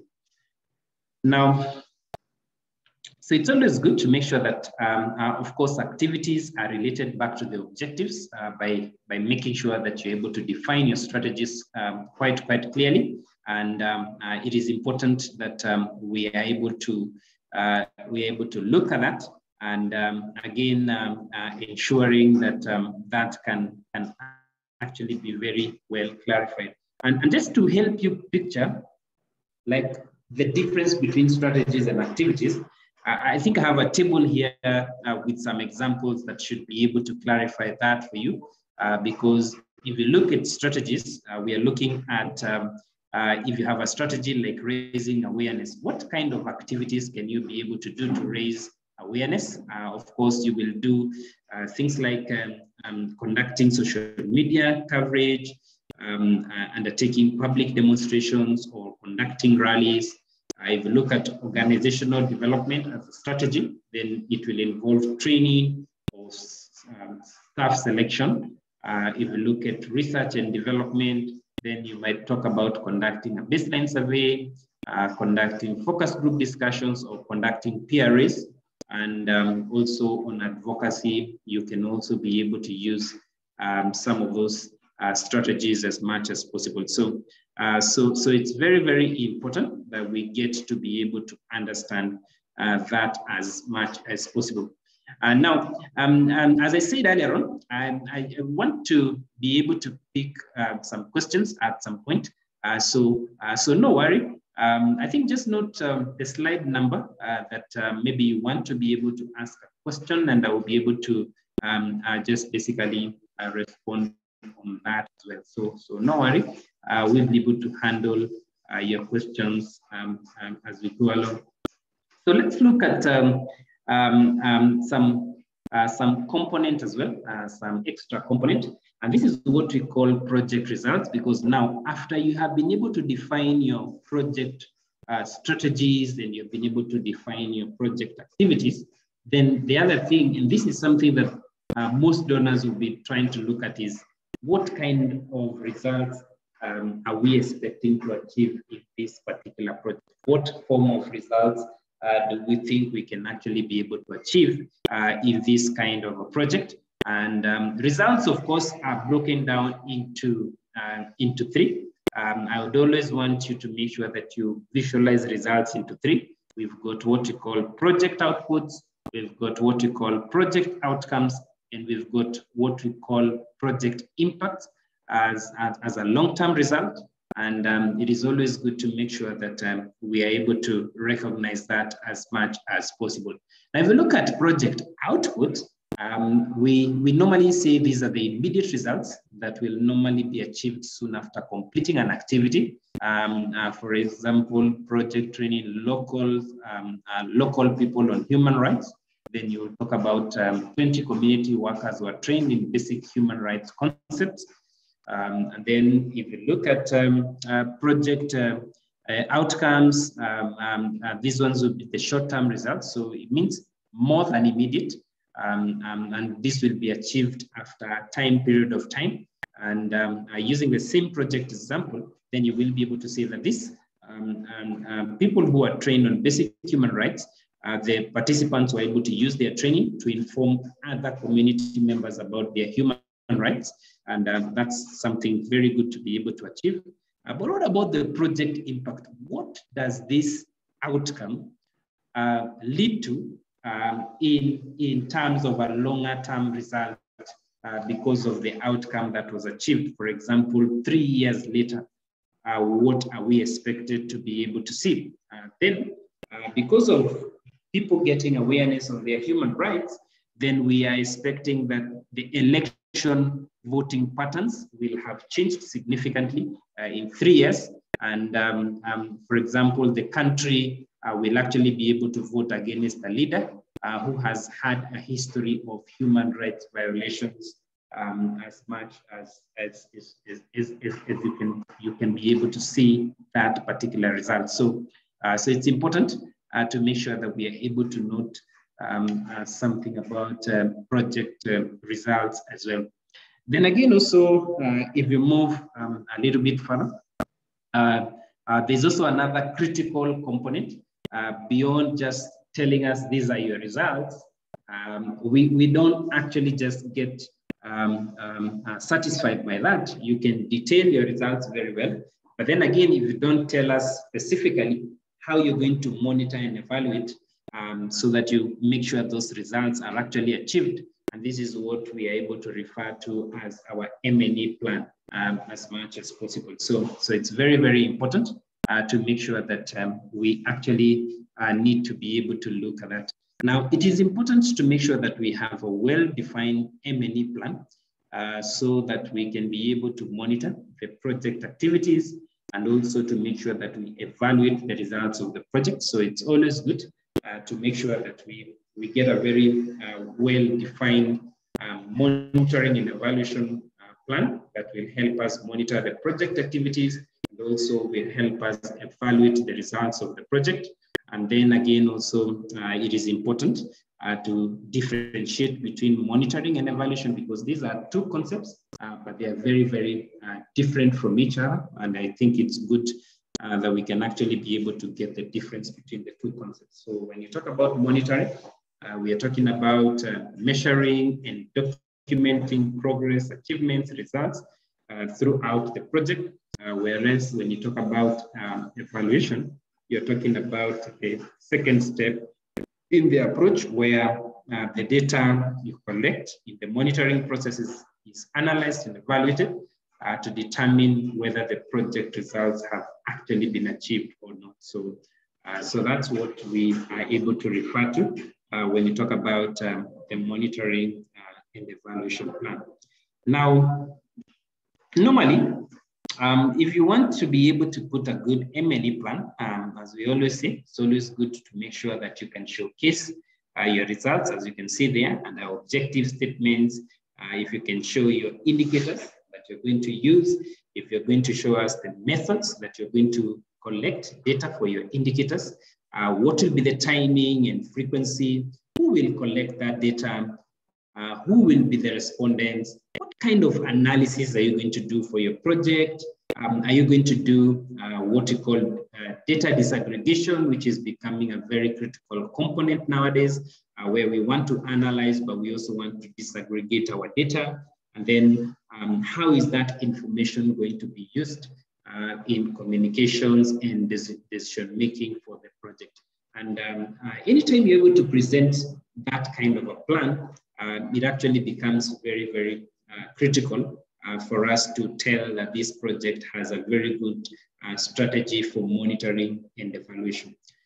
Now, again, also, it is also good to make sure that we are able to also specifically look at the project budget, because the project budget is quite critical, and it's a very, very important component. Remember, at the end of the day, you're doing this proposal so that you can get funding, and it is always good that you don't look at the project budget as the last thing that you should actually be able to look at in a proposal, but you should always prioritize it and know that if I don't define this well, then there's a likelihood that my budget will not please the donor or the evaluator of the proposal. And of course, if we can get any value in the project budget, then why would we even be interested in the entire concept of the project? And so it therefore becomes important to make sure that we can allocate, we can be able to ensure that we allocate to implement the activities described in the proposal. Now, I just want to introduce you to two ways of preparing your budgets. I know most of us maybe have been used to just one way of presenting the budget. And why it is important to be able to look at the two different methods of preparation of the budget is because you might deal with a donor who might prefer one and another might prefer the other way. And it is always good to make sure that you can always be able to have a way that you can use to present your budget. So one of the things that we will always be able to use is to get what we are referring to as an activity-based budget.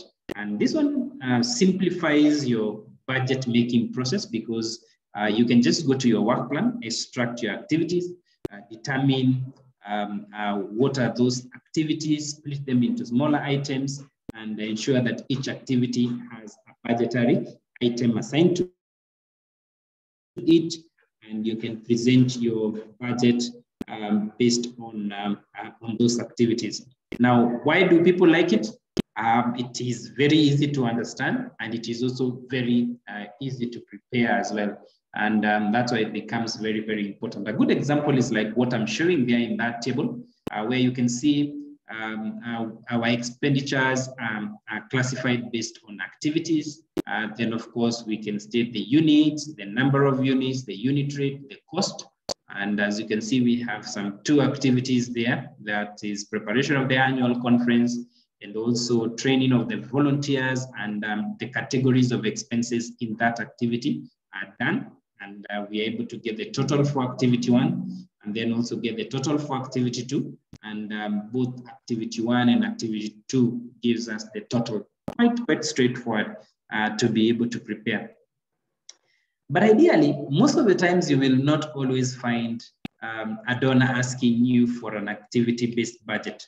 Actually, one of the things that you will always be able to come across is that you might be able to find a donor who basically wants you to prepare a line item budget.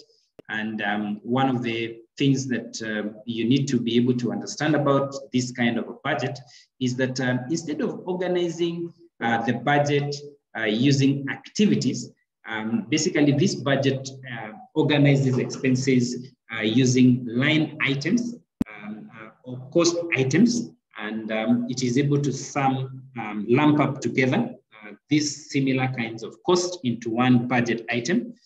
And this could basically mean anything to do with transportation is put under the transportation budget item. Anything to do with training is lumped up together in training budget item.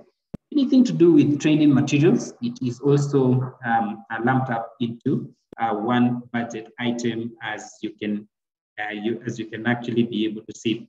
And that also is a way also you can present your budget. And this budget normally is a little bit more difficult to be able to prepare, and we will always be able to have some challenges when you're asked to prepare this. It takes more time to prepare than the activity-based based budget. But this is how it looks like. If you can see from that below table that I've presented there, you can see expenses are listed either as trainer, as personnel, as services, and other costs. And you're able to indicate those expenditures, fill out their units, number of units, unit rate, cost, and then you can be able to get the total for that particular budget.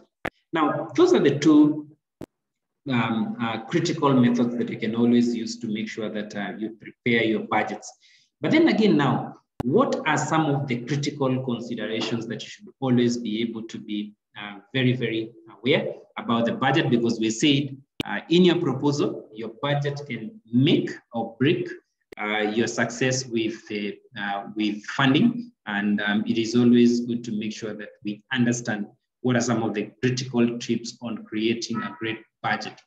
Now, as I said earlier, a lot of people tend to ignore this and make it like the last thing in the proposal writing. In fact, and I always say that this should even be the first thing that comes in your proposal writing. It's only that you can make it the first thing because there are a lot of components that you need to make sure that you define in your proposal so that you come to the budget. But this should not be the last ignored thing in the proposal. So it's always good to make sure that you prioritize it. Make sure that you have all correct numbers in sound budget. Make sure you choose one format, don't mix formats, don't go activity, and at the same time do line item. So it's important you choose a format that you're going to use. Check your mathematics not only once to make sure your numbers add up, because really, if you're presenting us wrong calculations, how do we tell that you have an intention to be able to implement the project successfully if you start making mistakes at the proposal stage? So it's very, very good to make sure that you can be able to look at that, calculate realistically with real numbers, so that you make sure you do not underprice or overprice, and make sure that you include everything, as there are very many types of costs that will be involved in a project. Make budget writing a group activity. Don't do it yourself. Try to work it out with some colleagues in your organization. Think about the inflation or exchange rates. Always make sure you keep these changing prices in mind, and also include a margin that is in your proposal. Then it's also good to make sure that you explain extraordinary cost in budget narrative. Otherwise, make sure that the budget is self-explanatory. That is why we have a component known as a budget narrative that basically gives us some further details, just to make sure that we can be clear about some of the cost items that we put in the budget. It's always good to make sure that we are clear. That is why we have the budget and narrative. Now, again, another thing, it is always good to make sure that we need to make sure that we can actually be able to do that as much as possible. And it is always good to make sure that we can always avoid that. And it is always good to make sure that we can always ensure that we are able to have someone who is able to proofread our budget in the context of our proposal.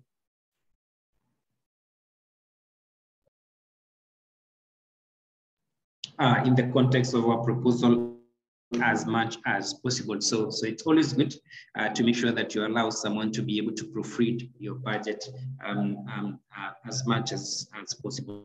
Make sure that everything is actually clear. Now, again, also, there are also some three more components that are critical to make sure that you include in your proposal. And one of those ones is what we call the project work plan, or the Gantt chart, or the project timeline.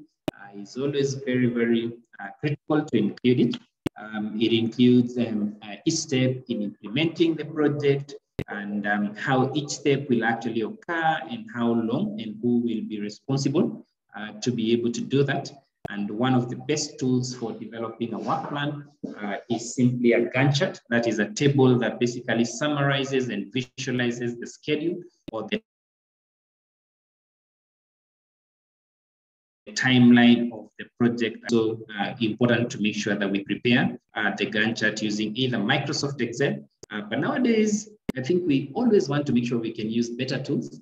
Microsoft Project can create a better work plan or a better Gantt chart than Microsoft Excel. So make sure you get this sophistication. It might be able to please the donor. So make sure you can work out your work plan in Microsoft Project. And so it's a very important software to be able to use. Or there are other softwares that also you can be able to use to prepare your work plan. And the one that I'm showing you there has been prepared using Microsoft Project. So for some of you who may want to be able to use this to prepare your work plans, it's always good to use Microsoft Project because later on, as you're managing the project, you can also use the same software to manage that particular project. And that's how the work plan looks in Microsoft Project, as I'm showing you in that diagram. So, so get some interest in it, and then you can be able to work on it. Then the other component is also the logical framework. Remember, this is basically what defines the project, and it's a matrix diagram that basically provides a streamlined linear interpretation of the project design and the desired results that we actually want to be able to achieve.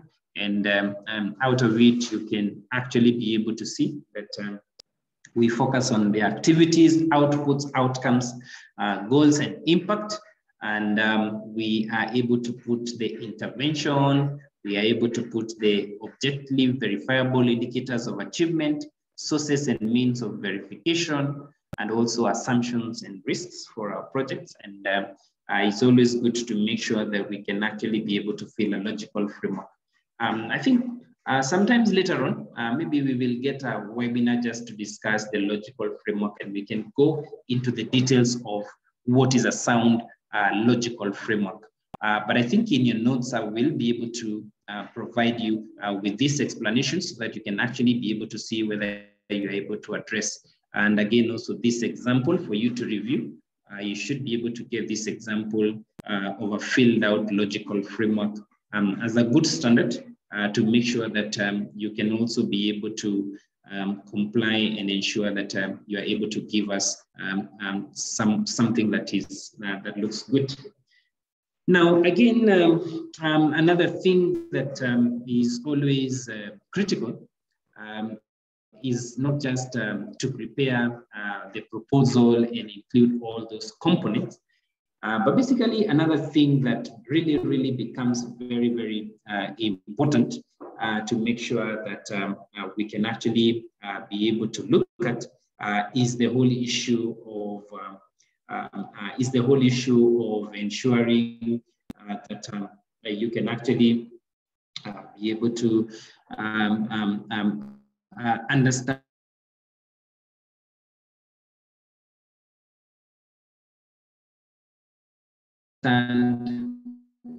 why most proposals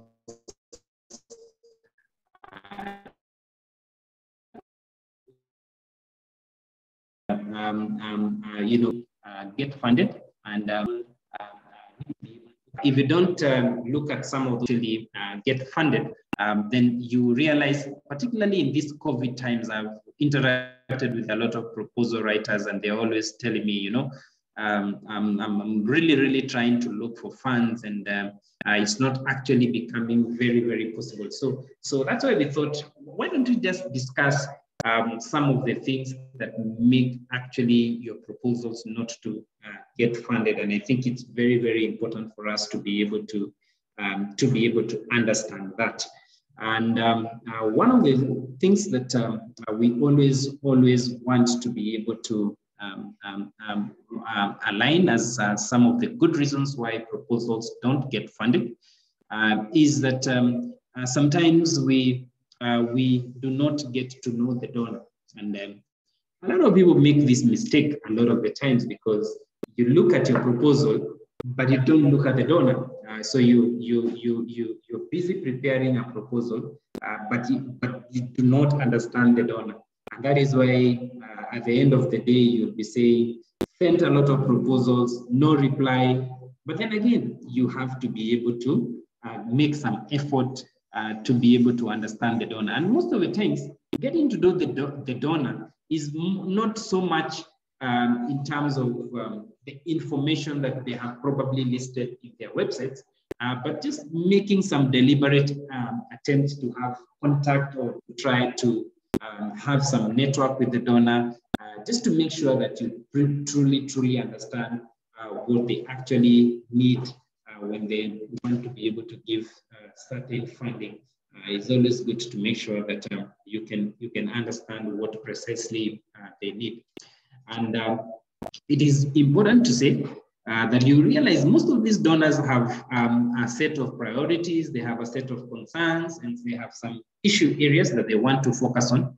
Most of those things might not be listed in their websites. And so just doing some brief donor research and thinking you know it might not actually be the case. And it is good that you make an effort to truly understand what are their priorities, what are their concerns, and what are their issue areas. And one of the most important aspects of any funding proposal is to make sure that you demonstrate how your project can help the donor to be able to achieve the purpose that they actually want to be able to achieve. So that's one of the critical areas to be able to understand. And then again, also another thing is also when you do not introduce your organization before applying is also another mistake where proposals end up not getting funded because funding organizations are also trying to look, not just to look for an excellent proposal, but basically they might want to be able to get an organization that they can know, get an organization that they can understand, get an organization that they can actually be able to trust. I think recently I was one NGO, and it was a bit surprising for me when staff from this NGO were telling me that they've been working for a long time with one major donor. And I was asking them, I mean, how you know that your organization does a lot, and we know that your organization has achieved a lot of impact through some of your projects, but you know, how do you end up working with one donor for all this time, for such a long period of time? But their answer was very, very clear. You know, they have been able to earn the trust for this particular donor, and it means like for them, any funds, and this is a well-funded donor, any funds that this donor will actually be able to have, knows and understands and trusts this organization to be able to implement. So why don't you make sure you do some good contact about your organization before you can actually be able to apply or submit a proposal. Another critical area that a lot of organizations also commit, and it is something that we really need to check out, particularly in these COVID times when we know there's quite some competition for the availability of funds, is to make sure that you're very, very keen on reading the proposal directions carefully and also ensuring that you're able to follow them carefully. Now, a lot of people, or a lot of proposal writers are not able to stick with this because sometimes they also don't give them enough time to be able to write proposals. So you realize you want to write a proposal today, the deadline is today, and really it will take a miracle for you to be able to follow some of those directions carefully. It's always good to make sure that you are able to read your proposal directions carefully and make sure that you can follow them because too many good proposals, somebody who has a very good concept that is going to provide some very wonderful interventions for a particular community can actually be failed because they didn't follow the instructions of the donor properly. And that is why donors make a proposal. Because you have not followed the guidelines, then you have nobody to blame, because the guidelines were very, very, very clear. So make sure you understand them, make sure you follow them to the letter, make sure that this will not be the reason that your proposal will be rejected. And so make sure you're able to understand those instructions very, very clearly. Another thing that we often come across is you have done a proposal, and as we said, there's the cover page, there's the executive summary, there's the project rationale. Now, if most of these sections are not captivating, then you don't really expect that the donor will be able to put you in the shortlist.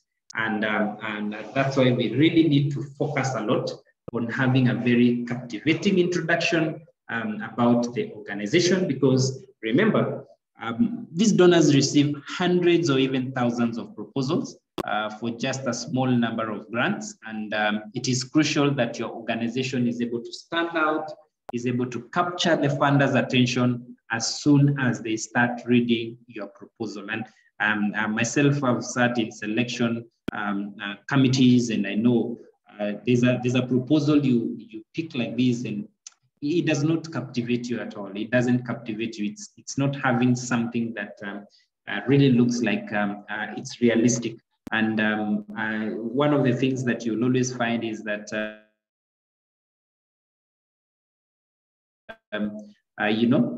because it doesn't capture the attention that you'd expect for some of the competing number of organizations that are submitting proposals for the funds. And so we have little funds, we have many organizations that have submitted proposals, and we want to make sure that we can select the best. So if it's not captivating, it doesn't meet any reason for you to be able to read it through.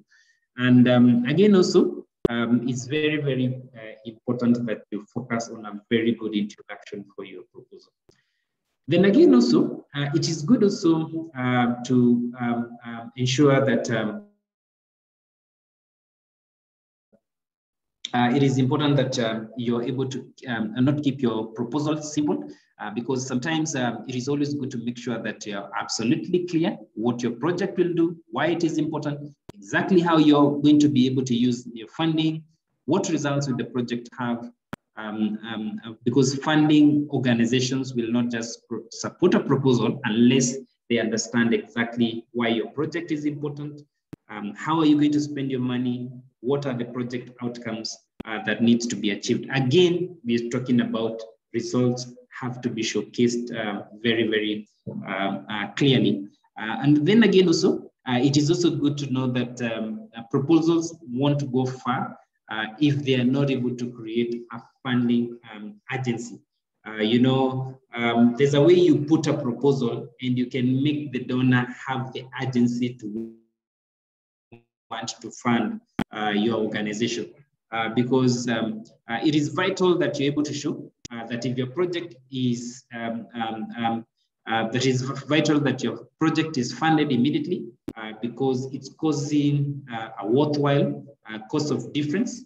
And it is always good to be able to identify proposals that are winning and losing, basically by establishing that your project needs to start today, and without it, the situation will actually get worse on ground. So creating that funding agency really becomes important. Again, also when you look at some proposals, sometimes you find a proposal that does not have tangible outcomes. Again, we go to the results, and it is always good to make sure that we are able to show clearly what we will get for the money that we are actually proposing. Again, another challenge that a lot of organizations, particularly small organizations, community-based organizations and small civil society organizations, when they don't do some good online presence. And most of the times I ask some of these organizations, how do you think you're going to get funding when you cannot be able to enhance your online presence like most international NGOs, because if you go to most international NGOs, you realize their international, their online presence is actually very, very good. And so in a competitive fundraising one, it is good to make sure that your organization is well represented in the internet, because donors will quickly rush to check your website. Is it up to date? Does it demonstrate clearly your organization's work? And it's good we invest in a well-maintained website if we want to be able to get our proposals funded. Lastly, proofread your proposal. Always make sure that your proposal is well proofread, because if there are certain mistakes, then they will always make a bad impression. So try to check with your colleague, or basically just try to hire an independent proofreader just to make sure that they can check your proposal for spelling, grammar, and other errors that you may not be able to come across. And it's always good to make sure that you can check on that. Then after saying that, after saying some of the challenges that we will always find that our fundraising proposals are not actually accepted, then it's also good that we understand the fundraising environment. So what are some of the things that we should be able to understand in this fundraising environment? What are some of the things that we actually need to be able to understand? Now, there's certain things that we need to be able to understand about the fundraising environment, and there are critical steps for us to be able to ensure that we are able to understand very, very critical things. And I think one of the critical steps, start by knowing your organization needs. What do you really want in this particular fundraising? Before you even begin to research for donors, start by examining what are your wants and your needs, and looking at where are you going to be able to work, and also what area of work are you engaged in, what is your current budget, how much more do you need? You need to be very precise. You don't just need to go for blanket figures. You really need to be aware that this is the amount of money that we actually need. And also, when do you need the funding and for how long? Because the answers on these questions will basically be able to help you to know how to look for donors that basically maybe work in the same country as you, work in the same program area as you. You get to know your budget, your grant size, and matching your funding and your project timelines critically. So that's the first step. That's the first step you should always be able to insist on as much as possible. And the other thing is it is important to make sure that you research donors that will actually be a very good match for your NGO. It's always good. This is something that we do not take it for granted, because we need to, once you have completed step one, you need to be able to start the research process, try several good techniques to find like-minded donors. Like, for instance, you can go to websites or annual reports of NGOs that are doing similar work to you. Check databases and online or physical directories that are there. And I think it's good to mention that as an organization, Strategia Netherlands has an online directory that you can always be able to subscribe to be able to get. And some of these directories you will find they are free, while others, they'll actually be able to require you to make some payment or some subscriptions that I've seen. And some of these directories are very, very good to be able to use. Then it's also good to make sure that we can ask partners and colleagues and current donors for suggestions on who can basically be able to match our funding needs. I think it's always good to make sure you talk to as many people as possible, talk to proposal writing consultants, talk to proposal writing organizations, people who are expertise to make sure that they can actually be able to help you on how to make sure that you get information on donors that can be able to fund you. Then it's also good to make sure that you network and reach out to the donors before sending a proposal. This is a winning strategy. This has worked for a lot of organizations that I know that are very, very successful in their funding because particularly, as you're saying, in this current period where we've been going through COVID and you realize a lot of donors actually pulled off funding because of the effect that COVID had on economies as well as in the fundraising world. Then one of the things that can always be a winning strategy is before you submit that proposal, then you try to reach out to that donor. Don't just research and feel you know them, but just try to reach out via email, reach out via phone or Skype. Do not send them a proposal at this point. Rather, just try to ask for an in-person or a virtual meeting so that you can get to understand what are some of their priorities when it comes to funding, and also make an impression about your organization to them, because they might not know your organization, and this will give them an opportunity to get to know your organization. Then you realize that most of them will not respond immediately. And this is where a lot of proposal writers give up. I've seen people saying, I've written to that donor and I've given up.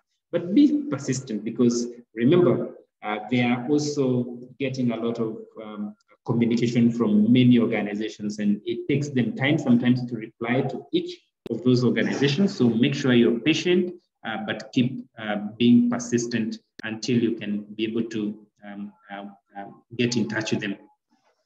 Again, also, the other thing is also develop a great proposal. Take your time to be able to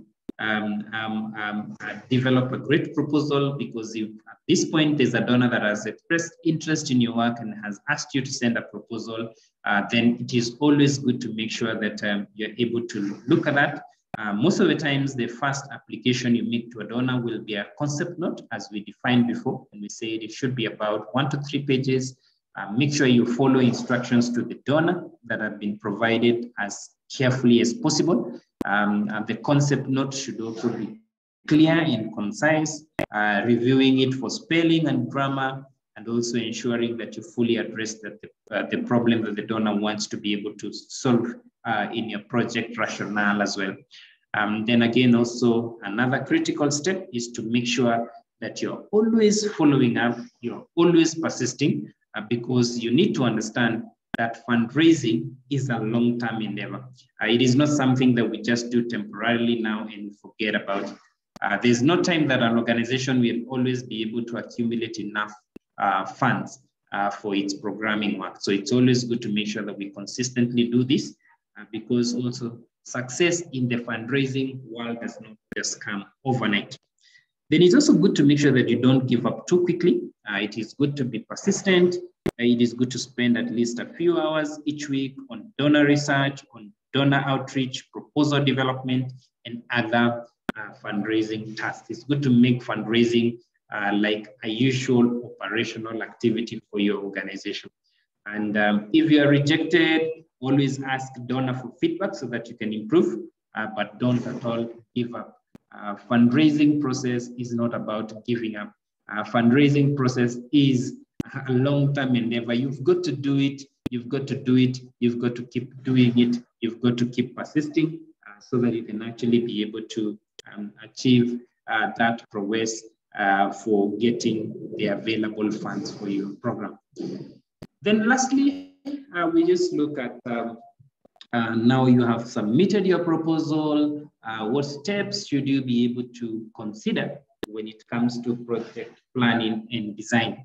And when you talk about this, I just want you to be able to consider this particular critical 5 steps, where first of all, you need to start with identification and definition of your project. You need to be able to look at how to set up your project, how to be able to plan your project, how to be able to implement your project, and how to be able to close your project as well, because projects can't be long running. They have to be time framed, and it's always good to make sure that we can actually be able to define them.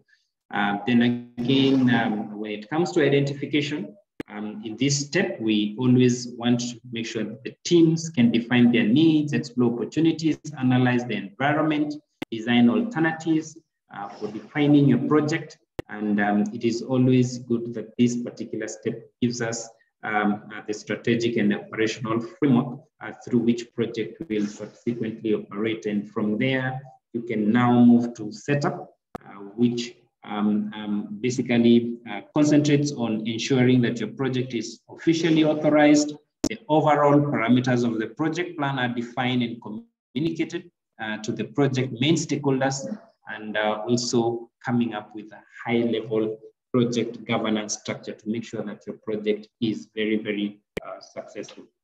Then again, also, once we have the project officially authorized and ready to start, then we can embark on planning.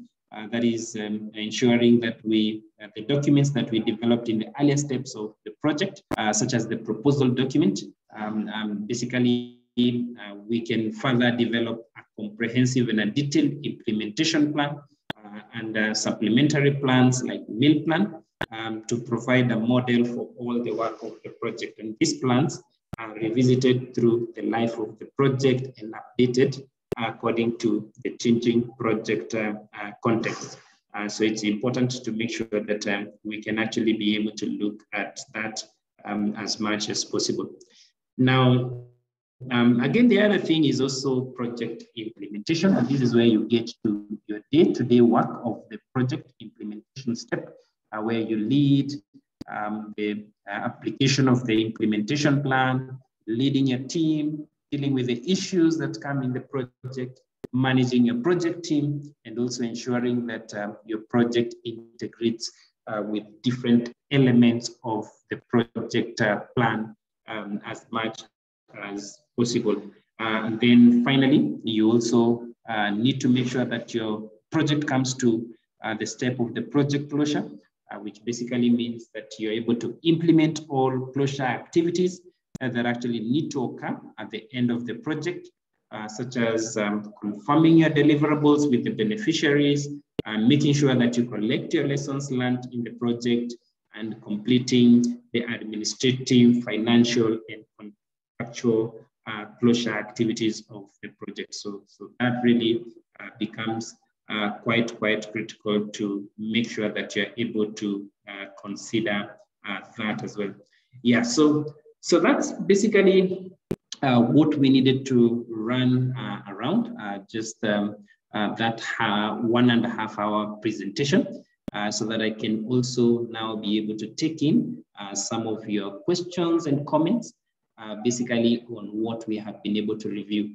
And I hope this has been quite a fundamental opportunity for you to be able to learn. And it's very important that we are able to understand how to work with proposals. Proposals are never difficult.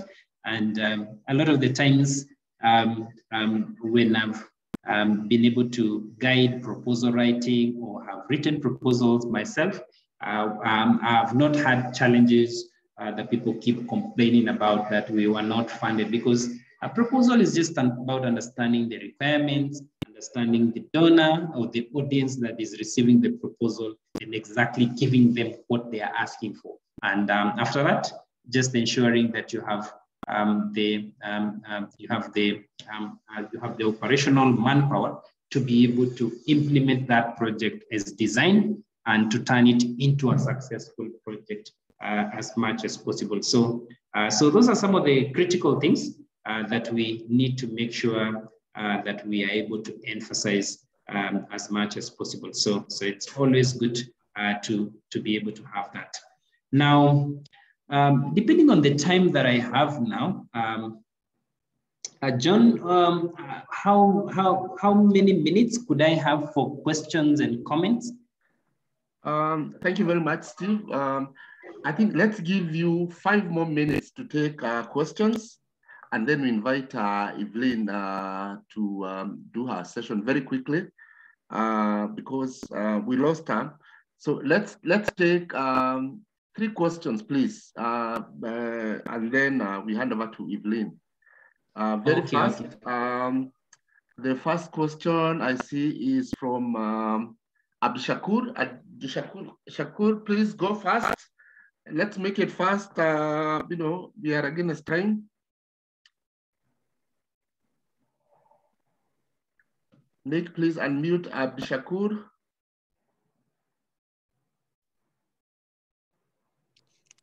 Hello, thank you very much. My name is Abdishakur Aden from African Social Development Focus from Kenya.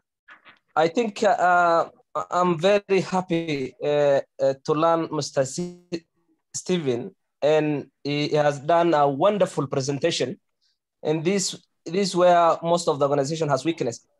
But there's a challenge that most of call for proposal nowadays or concept, it is a kind of a template that demands a certain number of words, that maybe 500 words from this place to this part to this part, and then some of the time when you are developing a concept or a proposal, you are being restricted by the donor guide. So I don't know how we can go about. You may have all this information, but how to apply is restricted by the donor that floated the call. Okay. Quite a good question, Abdishakur. I think that's a very, very good question, because sometimes we find ourselves in that kind of a challenge where there's a lot that we can write, but then again, we are limited by the words that we can actually write.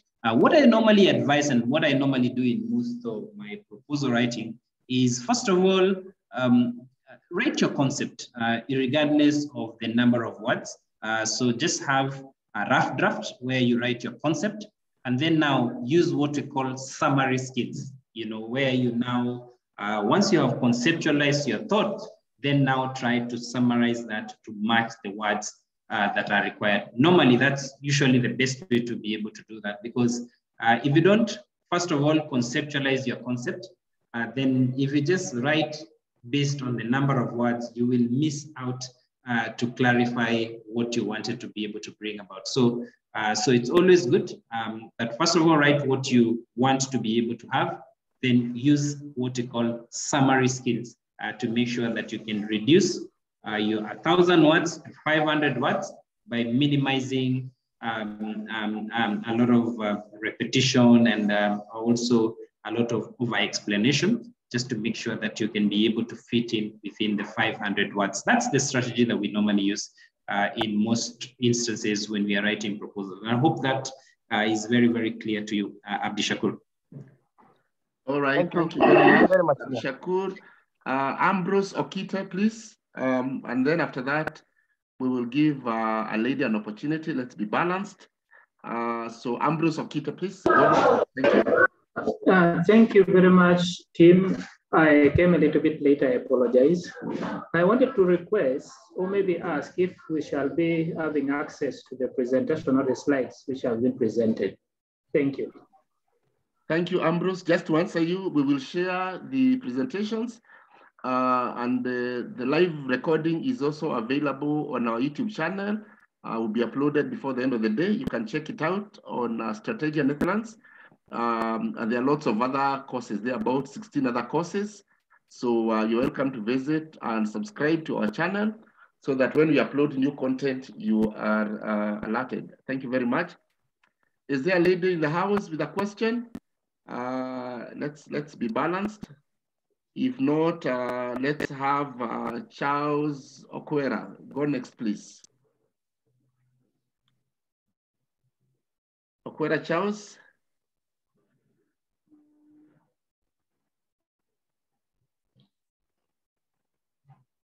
Is Okwera there? All right, if Okwera is not there, Okwera? Okay, let me take from Maxwell, very fast. That's the last one because we still have another brief session from Evelyn. Let's be balanced. Maxwell, please ask your question. Thank you.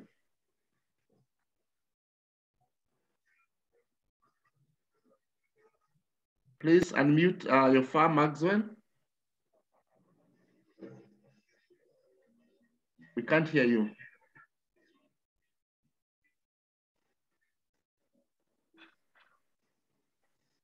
You're far, we can't hear you. Hello? Hello? Yes, yes, please speak. Yeah, this is Charles. Sorry, I had some challenges with connection. Okay, Charles Okwera. Yes, all right, okay, go, please speak. Otherwise, thank you very much for the great presentation. I will not ask because the previous speaker has already asked the question I wanted to ask, just about if we can access the statement. I think that's all. Otherwise, Okay. Okay, I've already answered you. If we can't get, I think that's it. If you can put your questions on the chat, then we will respond to you. For the purpose of time, I think we have to, would be unfair to Evelyn if she does not get a chance to do a presentation. So thank you very much, Stephen, always appreciated. And let's now invite Evelyn. Please, Evelyn, do your quick presentation, and then we wrap up. And thank you very much, guys, for your patience. I know it's been a long 2 hours, 3 hours, 2.5 hours. So Evelyn, please, thank you. Take the opportunity. Thank you, Stephen. Thank you so much. And I really apologize for all the technical issues that we have gone through today. I hope now it's clear. Can you all hear me? Yes, we can hear you. Thank you. Welcome on board. Thank you. So I'm going to be very brief because I understand time is not on our side. And it seems Stephen Mushami had actually had a peep on my presentation because he has actually done like almost what I'd prepared. However, there are some points that I feel I may want to touch on as a way of emphasizing, and also maybe 1 or 2 new points that are also valuable at this point. Now, we are living in very difficult times where resources are shrinking and the needs are growing. We are living at a time when we are in a lot of pressure again to deliver on targets, bearing in mind that we are very fast approaching the 2030 targets, the 2030 end of the Sustainable Development Goals, and most development partners are rushing to ensure that these goals are, or rather, they meet these goals. We are caught in a situation whereby we need resources, but at the same time, resources are dwindling. And why are resources dwindling? First of all, we understand that there has been a bit of shift among development partners where they're having different priorities. For instance, investing in their own economies as opposed to investing in the developing countries, like as aggressively as they have done before. The other reason being that the economic rebasing of some countries, especially in the developing world, where countries, where occasionally, or yeah, let me use that occasionally, there's an assessment of the economic development of countries, and they are rebased basing on the economic performance. For instance, if a country was a low income country, it's promoted or is rebased to a lower middle income country. And it comes with all, let me use the word repercussions or consequences, or yeah, that rebasing comes with its own package. And one of them is that donors reduce the investment in these countries. And therefore, these countries are compelled to look more inwards for resources as opposed to relying on donors. And so those are the situations that we find ourselves in. I'm not speaking here because I am a very good resource mobilizer. No, I am speaking because I lead an organization based in Kenya, and we have been doing resource mobilization for quite a while now. Sometimes we succeed, sometimes we fail. So we are coming with lessons learned on what to do and what not to do when doing resource mobilization. And again, in the COVID times, we know resources are not readily available. So how have we been surviving, or what lessons have we picked? So like I mentioned, Steve has mentioned quite a number of them. But I have a few that I'm going to add, and I had a presentation which I'm not going to make. I'm going to share the resources, the presentations, the presentation after this, but I'm going to make reference to a few slides. And I'll go quickly and say, when you're thinking about resource mobilization, I personally look at it in terms of, I do not want first to look at the money I need. I first want to look at what are the targets? What do I want to do with the available resources? Am I able to meet these targets without necessarily investing, without necessarily looking for these resources? Are there other alternatives that I can implement and still meet my targets, meet my objectives without necessarily aggressively looking for resources? So it's not about the money, it's about the targets, using the available resources. Having said that, I will go straight to, in the tips, okay, what you need to do, what you need for successful resource mobilization. So if you could quickly move to the slide that reads what you need for successful resource mobilization. Next, next, next, next, next,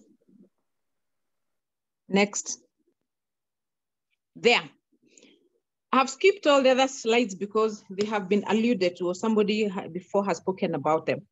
I just want to talk about the organizational capacity or the organization profile, which sometimes from my experience may determine whether you get the resources or not after you have done the proposal, or even in your attempt to raise resources.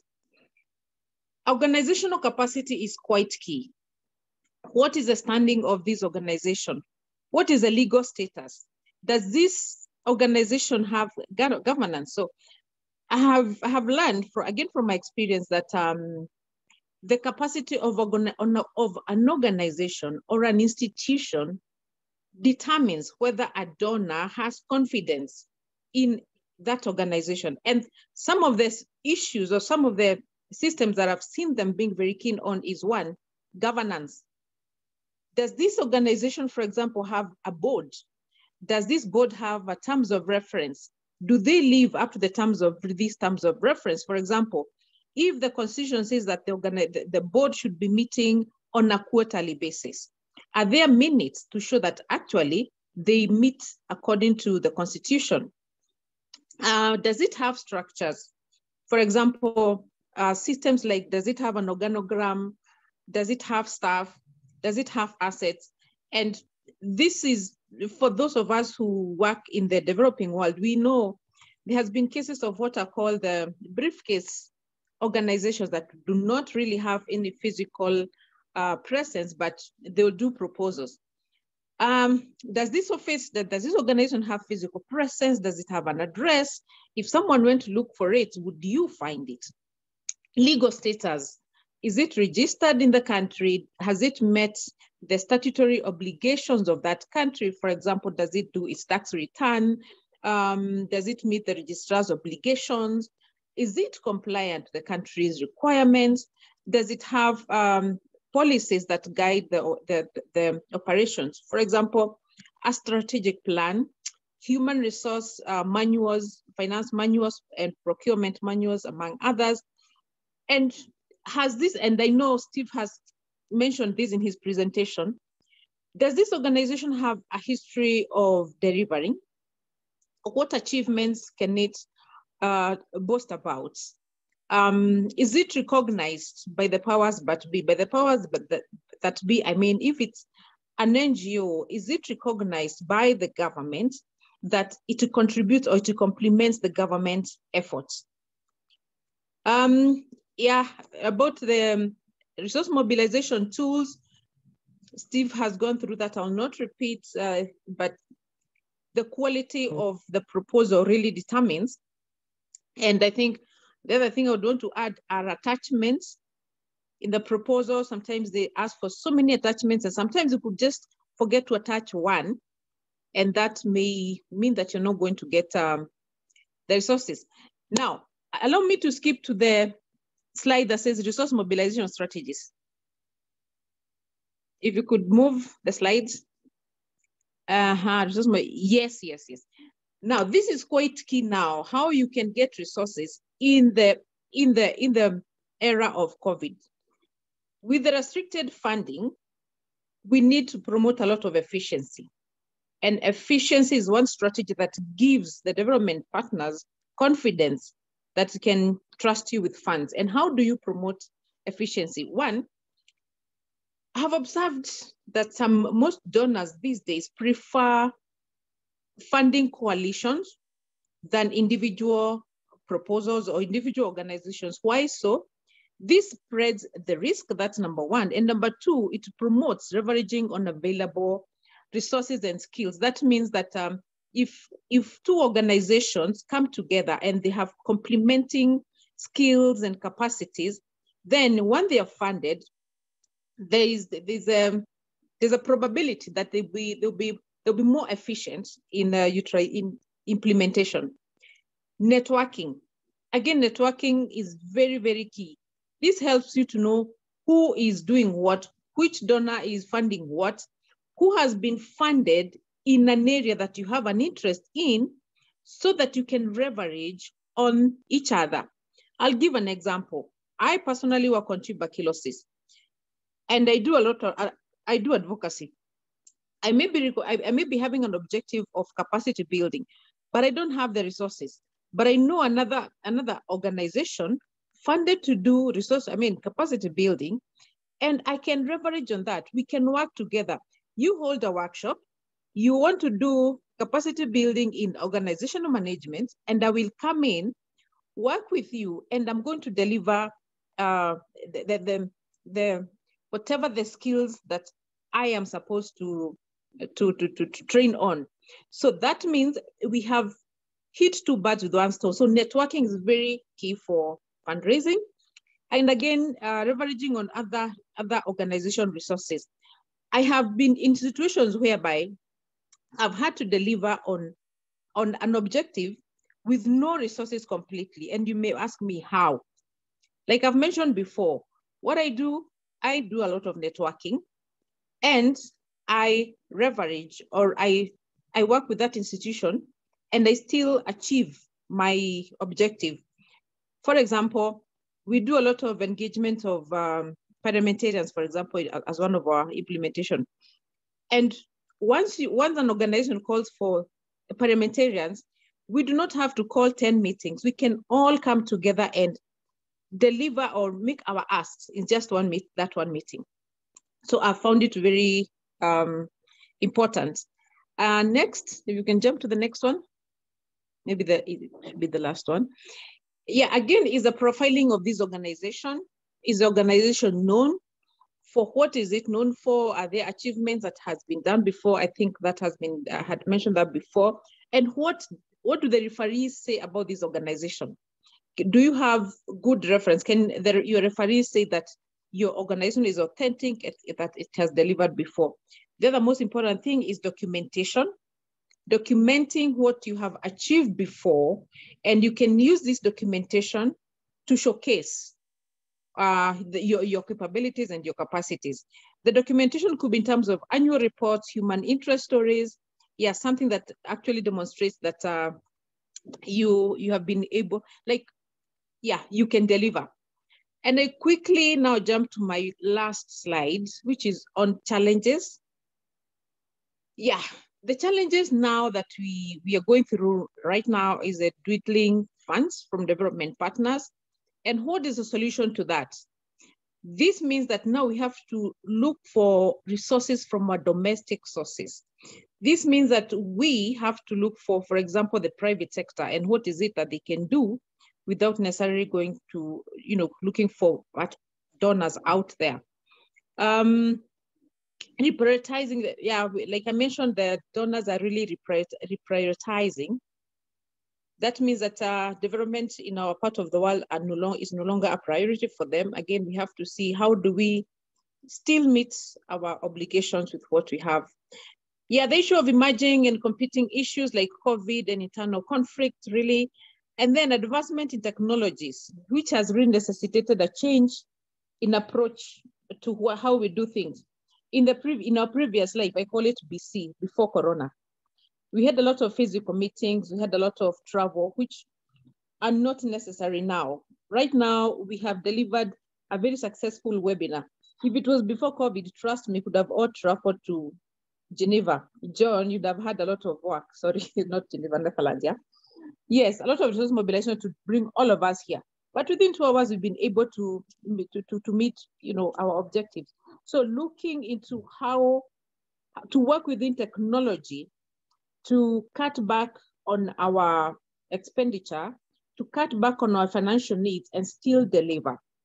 I will stop at that because, well, I had a lot to say, but because of time, allow me to stop there and I will take questions, hoping next time we shall have no technology issues and I'll have time to talk more. Thank you. Back to you, John.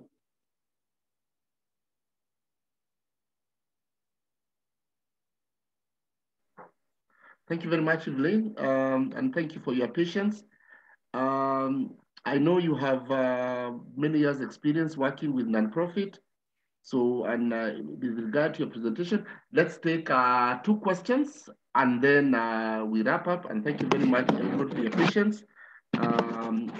Yes, I can see the first question from Victor Ogbole. Steve Kamwendo. Steve Kamwendo, go first. I think you are top. Steve, go first. Nick. Steve, please. Can you hear me? Yes, yes, please. Yes, I'm Steve Kamwendo from Malawi. I work as a resource mobilization officer for a local faith-based organization in the country. I would like to find out from this forum whether there could be some opportunity to link us with potential donors who could fund our programs. Particularly what I'm referring to is something like, a donor mapping where maybe we could make a reference in terms of where to find, potential donors to fund our programs. Thank you so much. All right, Steve, I think I can respond to that question, but Evelyn can also add. We have put together a donor directory with about 2,500 donors. You could send us an email, you can share the same with you, and then you can figure out donors for different thematic areas. That's all I have to say. I don't know if Evelyn needs to answer that question on how people can access donors. Yes, so in that regard, may I request if you could also share your contacts so that we can reach you easily on this one. Okay, we'll do that. Send an email to info@strategianetherlands.nl and we'll be able to assist you.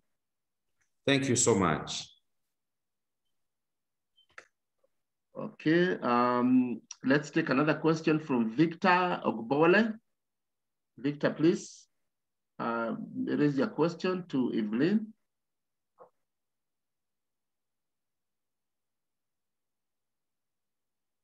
Nick, please unmute Victor. All right, good day.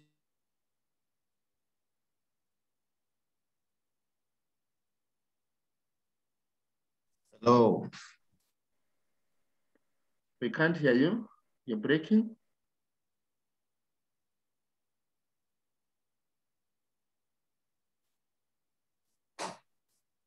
I think let's take another question.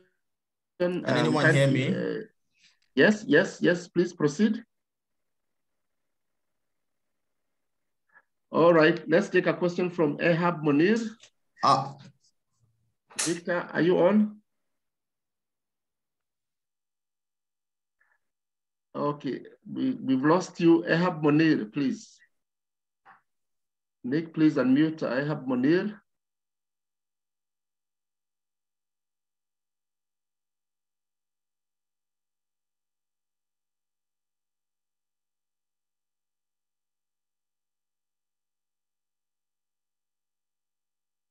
Nick, please unmute Ehab Bonir. Nick.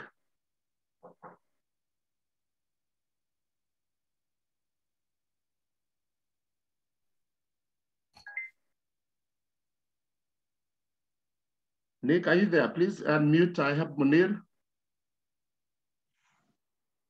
Given you permission to unmute.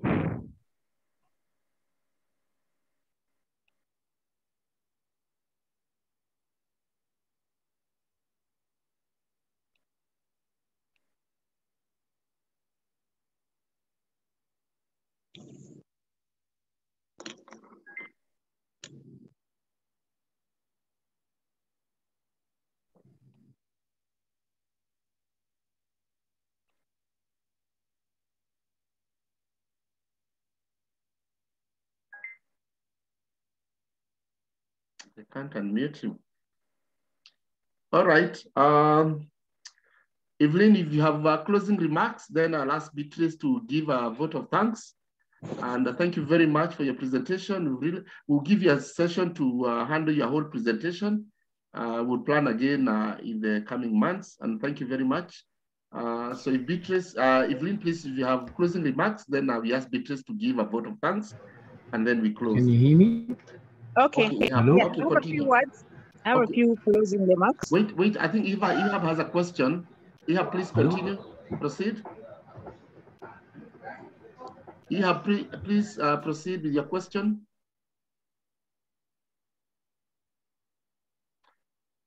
Nick, you have muted Ihab again.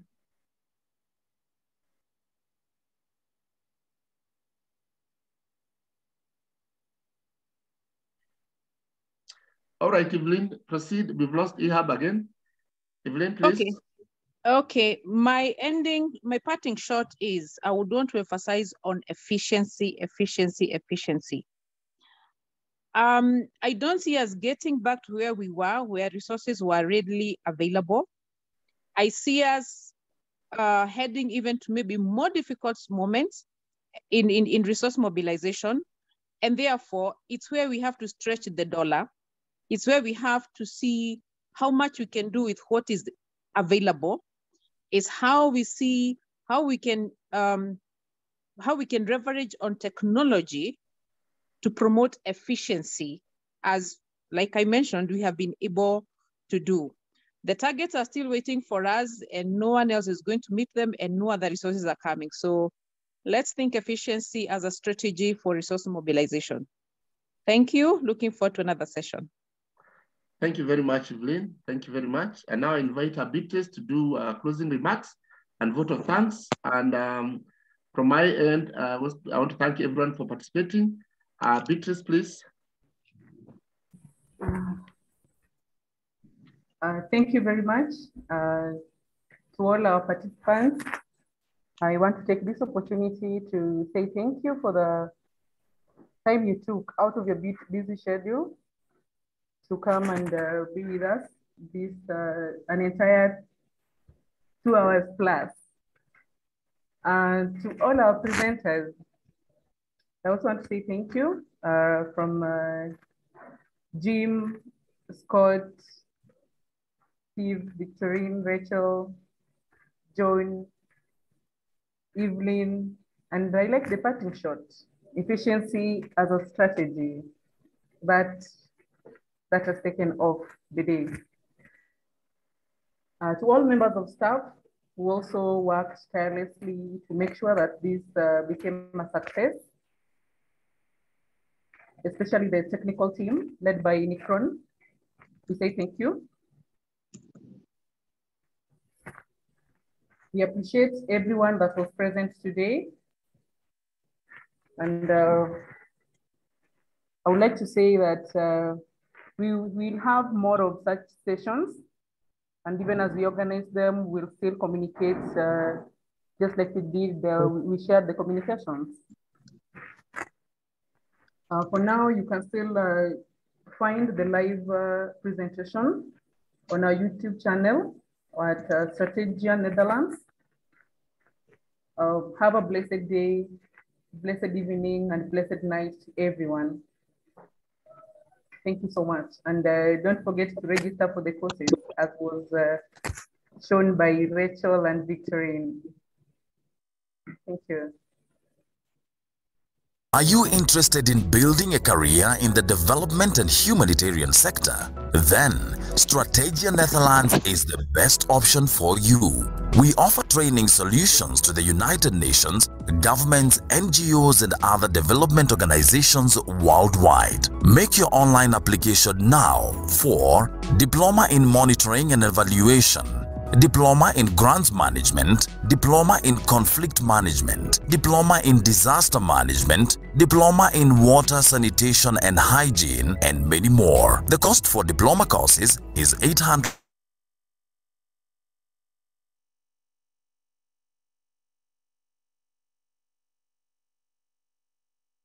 for more information.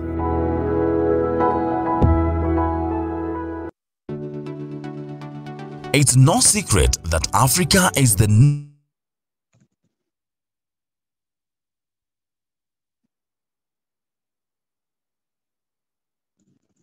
help you build your network among respected entrepreneurs and business leaders and guide you on the opportunities available and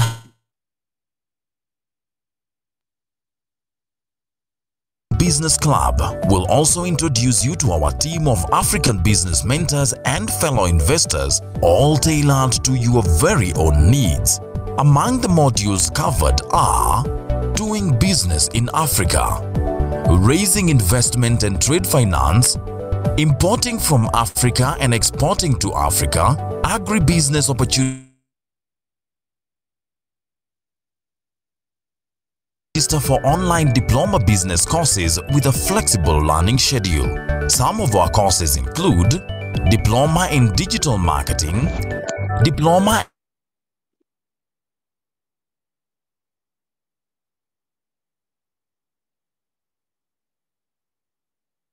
3 months, while diploma courses run for 6 months and you can register at the beginning of every month.